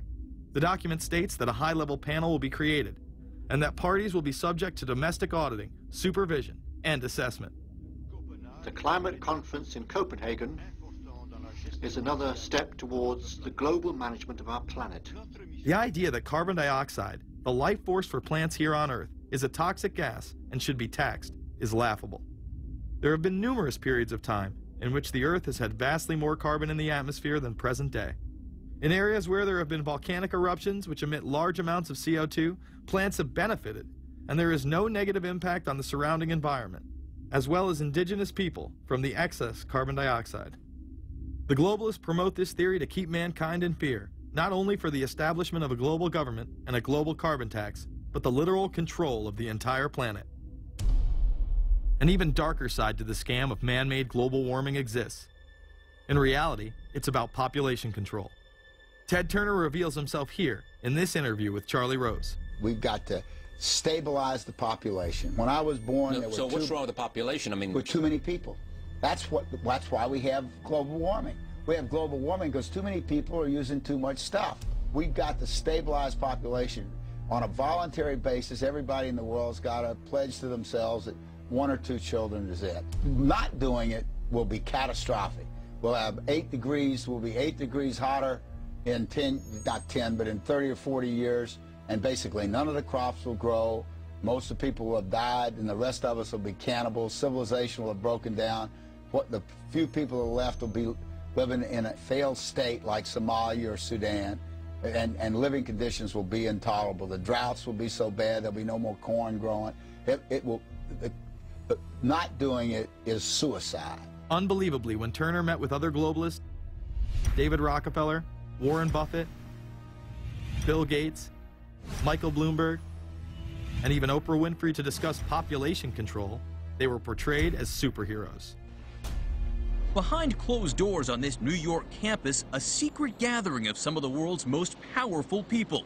Gates, Buffett, Bloomberg, Winfrey. It was like, well, it was like the Super Friends. In the great hall of the Justice League, there are assembled the world's 4 greatest heroes.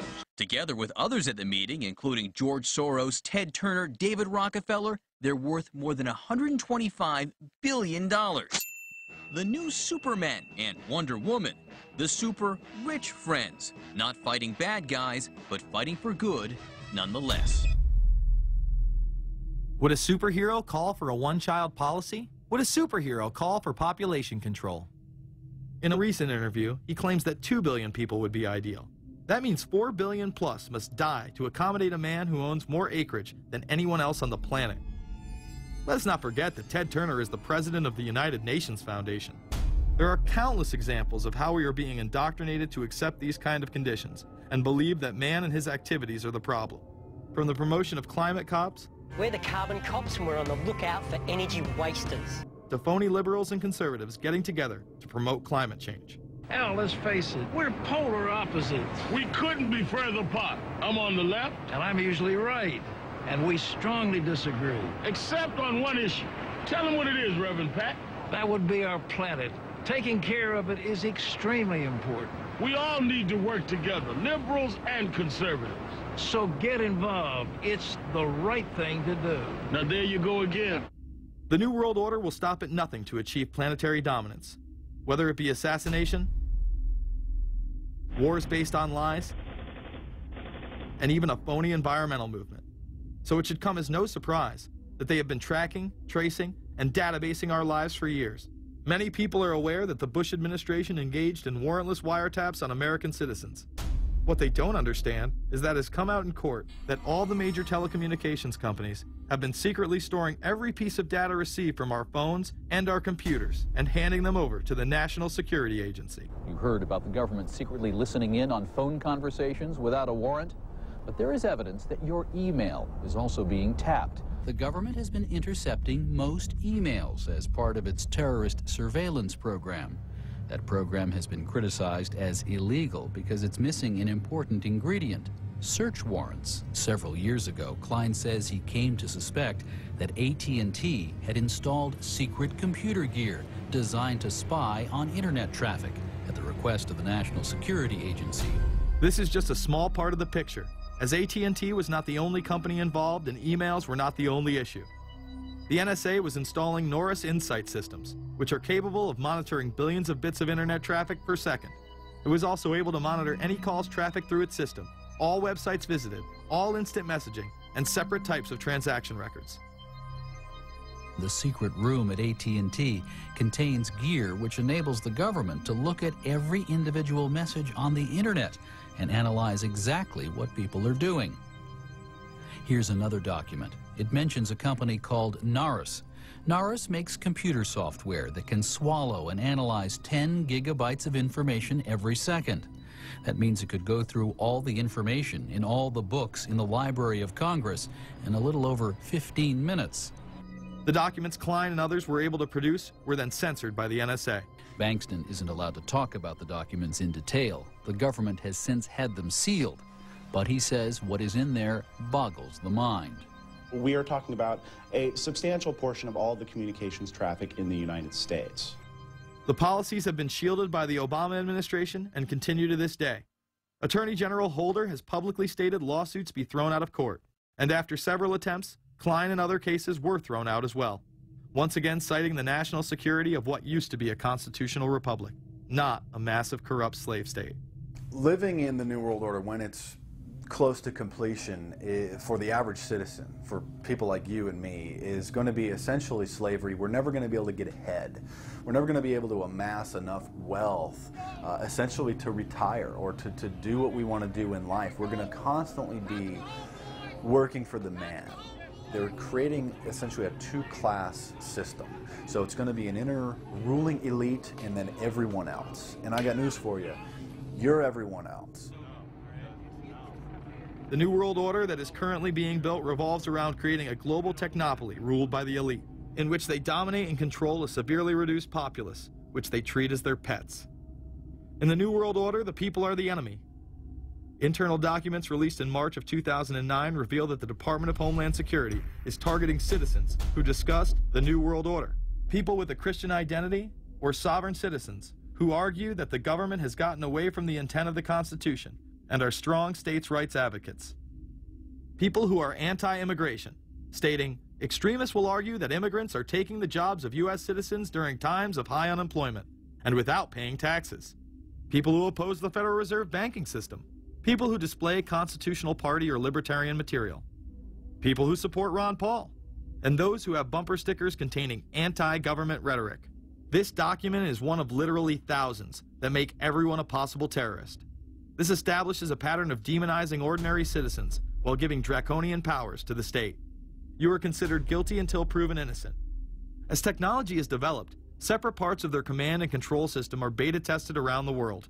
Here at home, Boy Scouts are being trained to take on returning veterans and disarm domestic extremists, while national programs such as City Year are training young people to serve the government. I am change. I am fierce. In the United Kingdom, it has been established there are over 4 million CCTV cameras. That is around 1 camera for every 14 citizens. Their purpose is not to solve crime, as it takes 1,000 CCTV cameras to solve just one crime.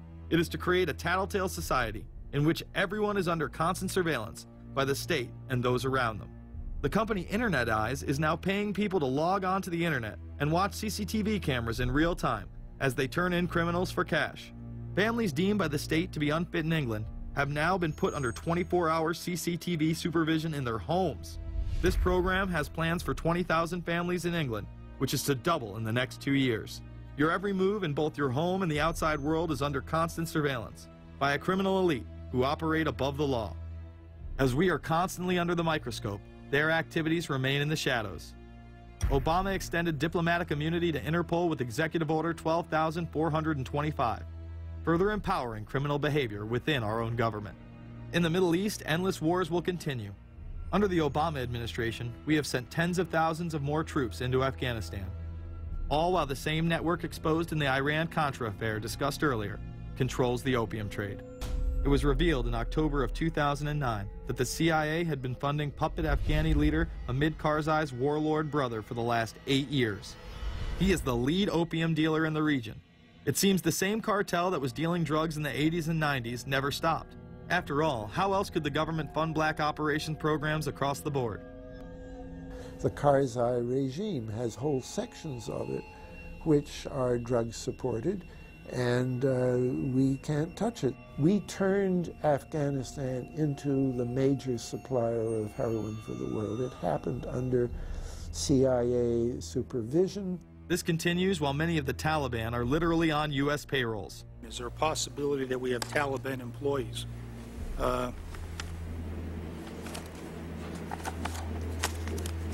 The commander in the field, or I should say the COCOM commander, General Petraeus, has made it a conscious effort to, as part of his coin strategy, to hire local nationals.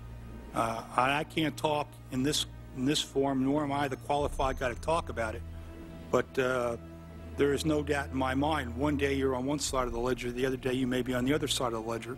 Biometrics have been instituted in both Afghanistan and Iraq, where individuals are subject to fingerprint devices, iris scanners, and electronic databases to screen local residents as well as DNA tests. This includes anyone within the populace of a combat zone. Someone has to go out there with the biometric registration equipment, take your iris scans, take your scans and get you registered in the system like that. As scary and tyrannical as these systems seem to be, none may be as dangerous as the implantable RFID microchip. Through various pretenses, including terror, security, and entertainment, the chip has been promoted and integrated into society. In 2001, following the 9/11 terrorist attacks, the Jacobs family became the first family to be injected with microchips in front of a live television audience. We have a Florida family who are really pioneers in a brave new world. They have volunteered to be the first ever to have microchip identification devices implanted into their body. After 9/11, I was really concerned with the security of my family. In 2004, the FDA approved the use of RFID technology to be implanted into human beings. However, studies dating back to the 1990s show the implantable microchip has been linked to cancer in animals. But this has not slowed the agenda of control. In Barcelona, trendies get chips in order to receive VIP status at the exclusive Baja nightclub. A simple swipe of the arm gets them in without a line, and it pays for their drinks too. The Mexican government also chipped employees for security measures in 2004. We were interested today to hear that more than 100 law enforcement officials in Mexico are having microchips implanted in their arms. The chips allow a person to be scanned, sort of like a cereal box at the supermarket checkout. Mexico's Attorney General and 160 of his deputies have had microchips implanted in their arms. It is to provide access, said the Attorney General, to the right people in exclusive areas. Today, aside from being promoted as a device that can save your life by storing all of your medical information in it, it is being promoted as the next generation tool for video gaming. Sega developer Yu Suzuki plans on developing gaming technology using implantable RFIDs. He states, people that have some sort of chips in their bodies, to be able to keep track of vital signs, so it doesn't have to be a scary thing. But you could put a sensor here, you know, a bit like the Matrix, as he points to his arm. It's not really something only in the future. Some people already have them, chips in their bodies. Suzuki is correct. It has never been easier to order a microchip online and implant it under your skin. Microchips implanted in your hand, arm, or shoulder is just the beginning. Some have already taken implantable brain chips that may enable the blind to see again, the deaf to hear, and much, much more, including the ability to download information directly into the brain and instantly communicate with anyone in the world, creating a worldwide mind. It's very interesting that the way that the New World Order is going is moving towards a system that is identical to that, whether it's going to be an implantable microchip, an RFID, a thumb scan, whether it's going to be some sort of a tattoo. Imagine a planet where every human being is required to be chipped at birth. This would be the final tool implemented in a command and control world government system in which the elite rule the masses with total control of their lives. This is, of course, a terrible predicament for those of us who are convinced that this system is slowly but surely destroying this country and has to be changed. But we can't count on the elected presidents to do it, and we can't count on the elected Congress to do it. We somehow have to mobilize the technological resources of the internet to create some kind of new political force in this country. So is there anything else about the ruling class we should know? Politicians, business leaders, and media figures are often portrayed as pillars of morality while they describe themselves as Christian conservatives. Nothing could be further from the truth. In reality, many of the elite are groomed at a young age to take part in occult rituals. Those who attend Yale are indoctrinated into the Order of Skull and Bones, an elite secret society cloaked as a fraternal order. Yale University is 300 years old this year, and were you to visit its campus, you would see that it still has exotic clubhouses, which look like tombs where Yale's legendary secret societies meet. Their prestige and importance have largely evaporated, but the rituals are still a secret. And so when we heard that some enterprising characters had managed to spy on the famous Skull and Bones Society, we couldn't resist. Skull and Bones, people say it's a fraternity at Yale University, but it's really a postgraduate organization. So it was founded in 1832. And it's not like a normal fraternity. People don't pledge. These people choose who they want to come. So they do the recruiting. They recruit 15 people every year, people who they see are going to be powerful people in the future. So they're recruited when they're a junior in college. A lot of these people come from really wealthy and influential families because they know that this person has the resources to then elevate them to a position of power that can benefit the club. The video shows the neophytes, or initiates, kissing a skull, then performing a mock human sacrifice. Horrific screams caught on tape include chants of, "The devil equals death, death equals the devil." True. Famous alums include Senators John Kerry and John Chafee, to name two, cabinet secretaries such as Averell Harriman, and 3 presidents, William Taft, George Bush, and George W. Bush, who's been reluctant to talk about Skull and Bones. Does it still exist?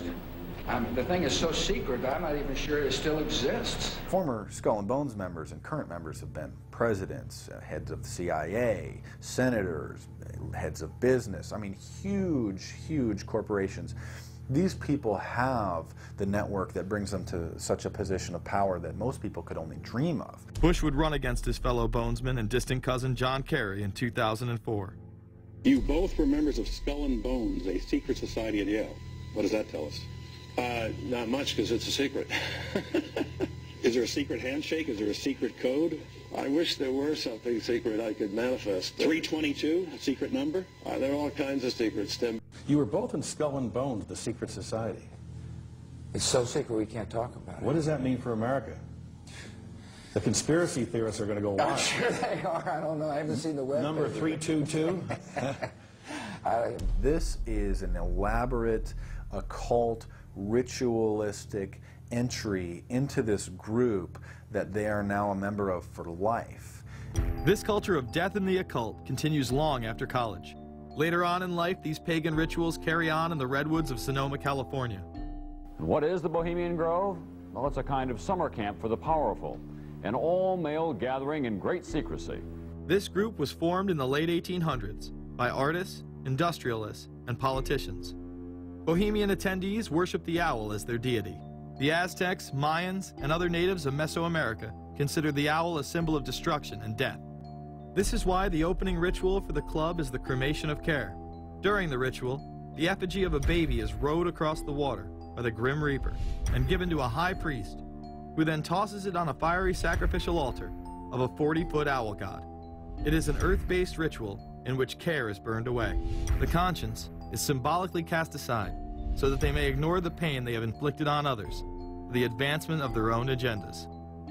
With this ceremony called the cremation of care, that begins the 2-week encampment where the body of dull care, symbolizing woes and concerns, is burned on an altar in front of a big owl statue. When that ceremony ends, they all start to cheer and yell. You have to ask yourself why it is that somebody would want to do that, let alone these elite people. And if you look at the elite throughout history, many of the people that achieve pinnacles of power are into the occult. They seek a supernatural way to gain power. Why are Christian conservatives such as the Bushes and Newt Gingrich attending the Grove?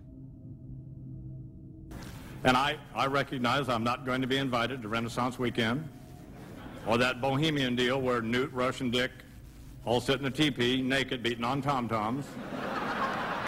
Why does the media barely mention the Grove? Because many of them are in attendance. Late political cartoonist Phil Frank of the San Francisco Chronicle draws a reporter thinking about his loyalties to Bohemian Grove as he takes notes for a story. Stories about what happens in these redwoods are hard to come by. A campground statue reminds Bohemians to keep their mouths shut about the Grove. Many world events have been shaped at the Grove, including the creation of the atomic bomb. Discussions at the Grove in the 1930s helped lead to the development of nuclear power and the atomic bomb. Every Republican president since Calvin Coolidge has been a member, as well as many Democrats, including Jimmy Carter. If you look at the membership lists of the Bohemian Grove and the Council on Foreign Relations, the Bilderberg Group, a lot of the key level people are overlapping and are involved in numerous groups. In addition to pagan rituals that take place there, this all-male club also deals with darker themes through the plays Montezuma, which feature Aztec human sacrifice, and Faust, which feature Mephisto. Some of these plays are disturbingly flamboyant. Many of the elitists have a penchant for cross-dressing and singing show tunes. Perhaps that is why much of the all-male staff also happen to be homosexuals. Well, each year, many of them seem to have a stunt or try to come up with a stunt. Last year, in 1980, the popular button was Free the Fortune 500. Bohemian Grove that I attend one time at a time. It is the most faggot goddamn thing you will ever imagine. In 2004, the New York Post reported that gay porn star Chad Savage would be servicing moguls at the Bohemian Grove. In recent years, several politicians have been outed in scandals, including Senator Larry Craig, who tried to solicit sex from an undercover officer in 2007. Even more shocking, it was revealed in 2004 that right-wing blogger James Guckert, who had unprecedented access to the White House during the Iraq War, was actually Jeff Gannon, a madam and male prostitute for MilitaryStuds.com. During his 2 years writing for GOP USA and Talon News, Gannon officially made over 200 appearances at the White House. Oddly enough, over 24 of these visits would take place when there were no scheduled briefings. He failed to check in or out with the Secret Service on many other occasions, coming and going as he pleased. These type of activities are not new to the White House. In 1989, headlines involving callboys in the White House rocked the cover of the Washington Times. The Washington Times reported today that unidentified White House aides in the Carter, Reagan, and Bush administrations now are being investigated for using the services of a callboy ring. The paper reports that 2 of the male prostitutes were given a late-night tour of the White House last year. Hundreds of credit card receipts obtained by the Washington Times confirm that its clients were key officials of the Reagan and Bush administrations, military officers, congressional aides, and U.S. and foreign businessmen with close social ties to Washington's political elite. This ring extended beyond the White House and into Congressman Barney Frank's bedroom. Barney Frank, one of 2 openly homosexual members of Congress, acknowledged having used a male prostitute, whom he then hired as a personal employee. The man had keys to Frank's basement apartment on Capitol Hill. Frank paid him approximately $20,000 out of his own pocket to be his housekeeper and driver. But as first reported in today's Washington Times, the man was on probation for sex crimes and a drug conviction, and he ran a prostitution business out of Frank's home.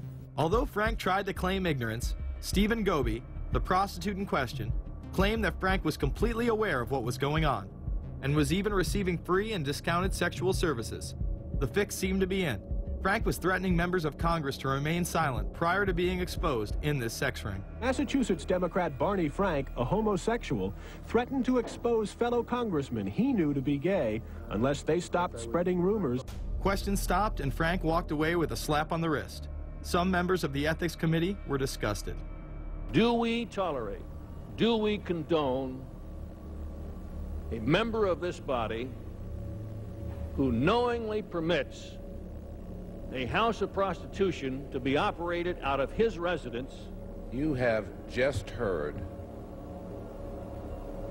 one of the most edited, selective garbage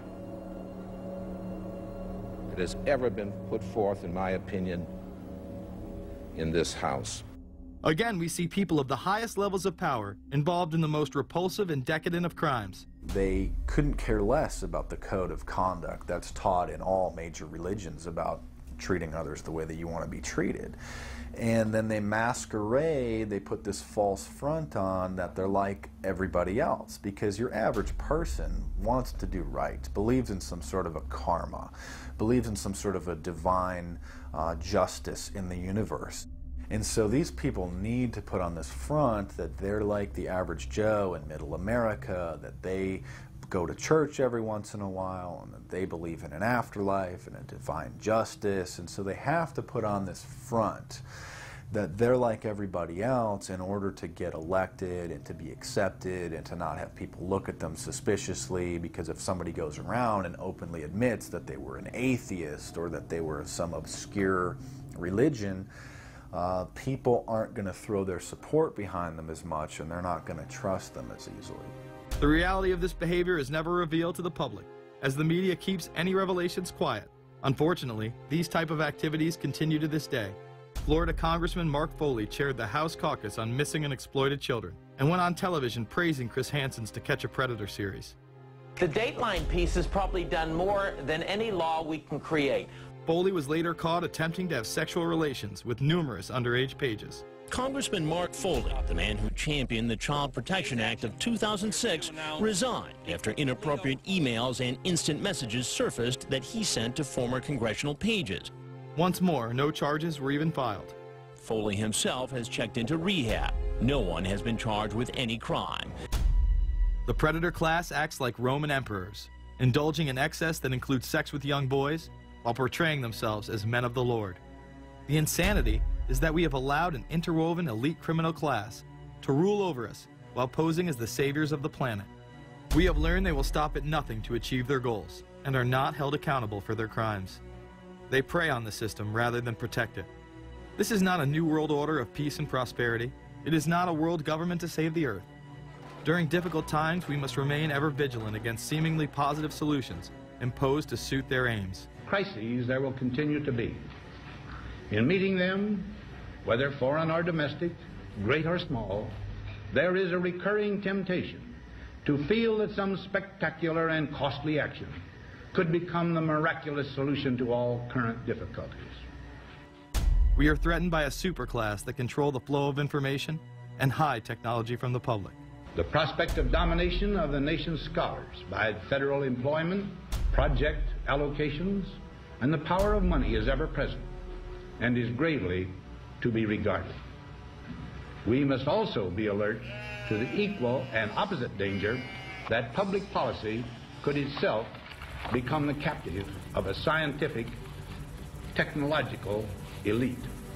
It is time to put down the remote control, to turn off your Xbox, and start paying attention. It is time to step away from everyday luxuries and pop culture and take action against a monolithic, concentrated evil in order to save what's left of humanity.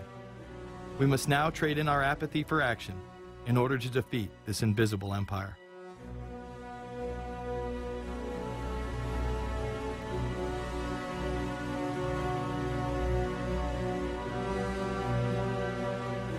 How set up are we to deal with this New World Order? I think we're going to hear a lot about that today. Let's take the New World Order. It's an interesting phrase. I've been thinking a little bit about the structure of the world, right? The New World Order, as everybody says. The peace could yield to the pernicious New World Order. The New World Order. The New World Order. The New World Order. The New World Order. This New World Order. Stay fixed on your goal of imposing the New World Order. We kept talking about a New World Order. A New World Order. That's what we need now. A new world order with swing. One war and one victory doth not a new world order make. Conservatives used to believe in the United States of America rather than the United States of the New World Order. The ambition to create a new world order. Whose world order is this? And of course, what he called it was the New World Order. Respect for a new world order. We can see a new world coming into view, et cetera, et cetera. That's the core of the New World Order that we want to try to build. It's the sole superpower, New World Order. New World Order. A new world order. To a new world order of peace. Let's say a new world order, for want of a better term. Entities of the new world order. The whole concept of New World Order is something else. It really says that the state is God. The state will play a bigger role in the economy. New order. What Wilson wanted was a new world order, not just a new world order. In order to compete in the New World Order. Compete in this New World Order. This is the third leg of the New World Order. We had the World Bank, we had the IMF, and now we had the World Trade Organization. The rigid New World Order. This hoped-for New World Order. Constructing a new world order in the new world order of the 21st century. The new world order we're going to put in place in this New World Order. In this new world order. The patriots in this country are not going to see their rights diminished in order to create a new world order. That President Bush has described as a new world order, which I share that, we all share that same desire. A new world order is surely in the making here. Are we ready for the new world order? It's a timely and often controversial question. You don't hear a politician speak the way you do in America. It's about the future of Europe and a new world order. Mr. President, thank you so much, and I hope to have you again, and I hope to see you again.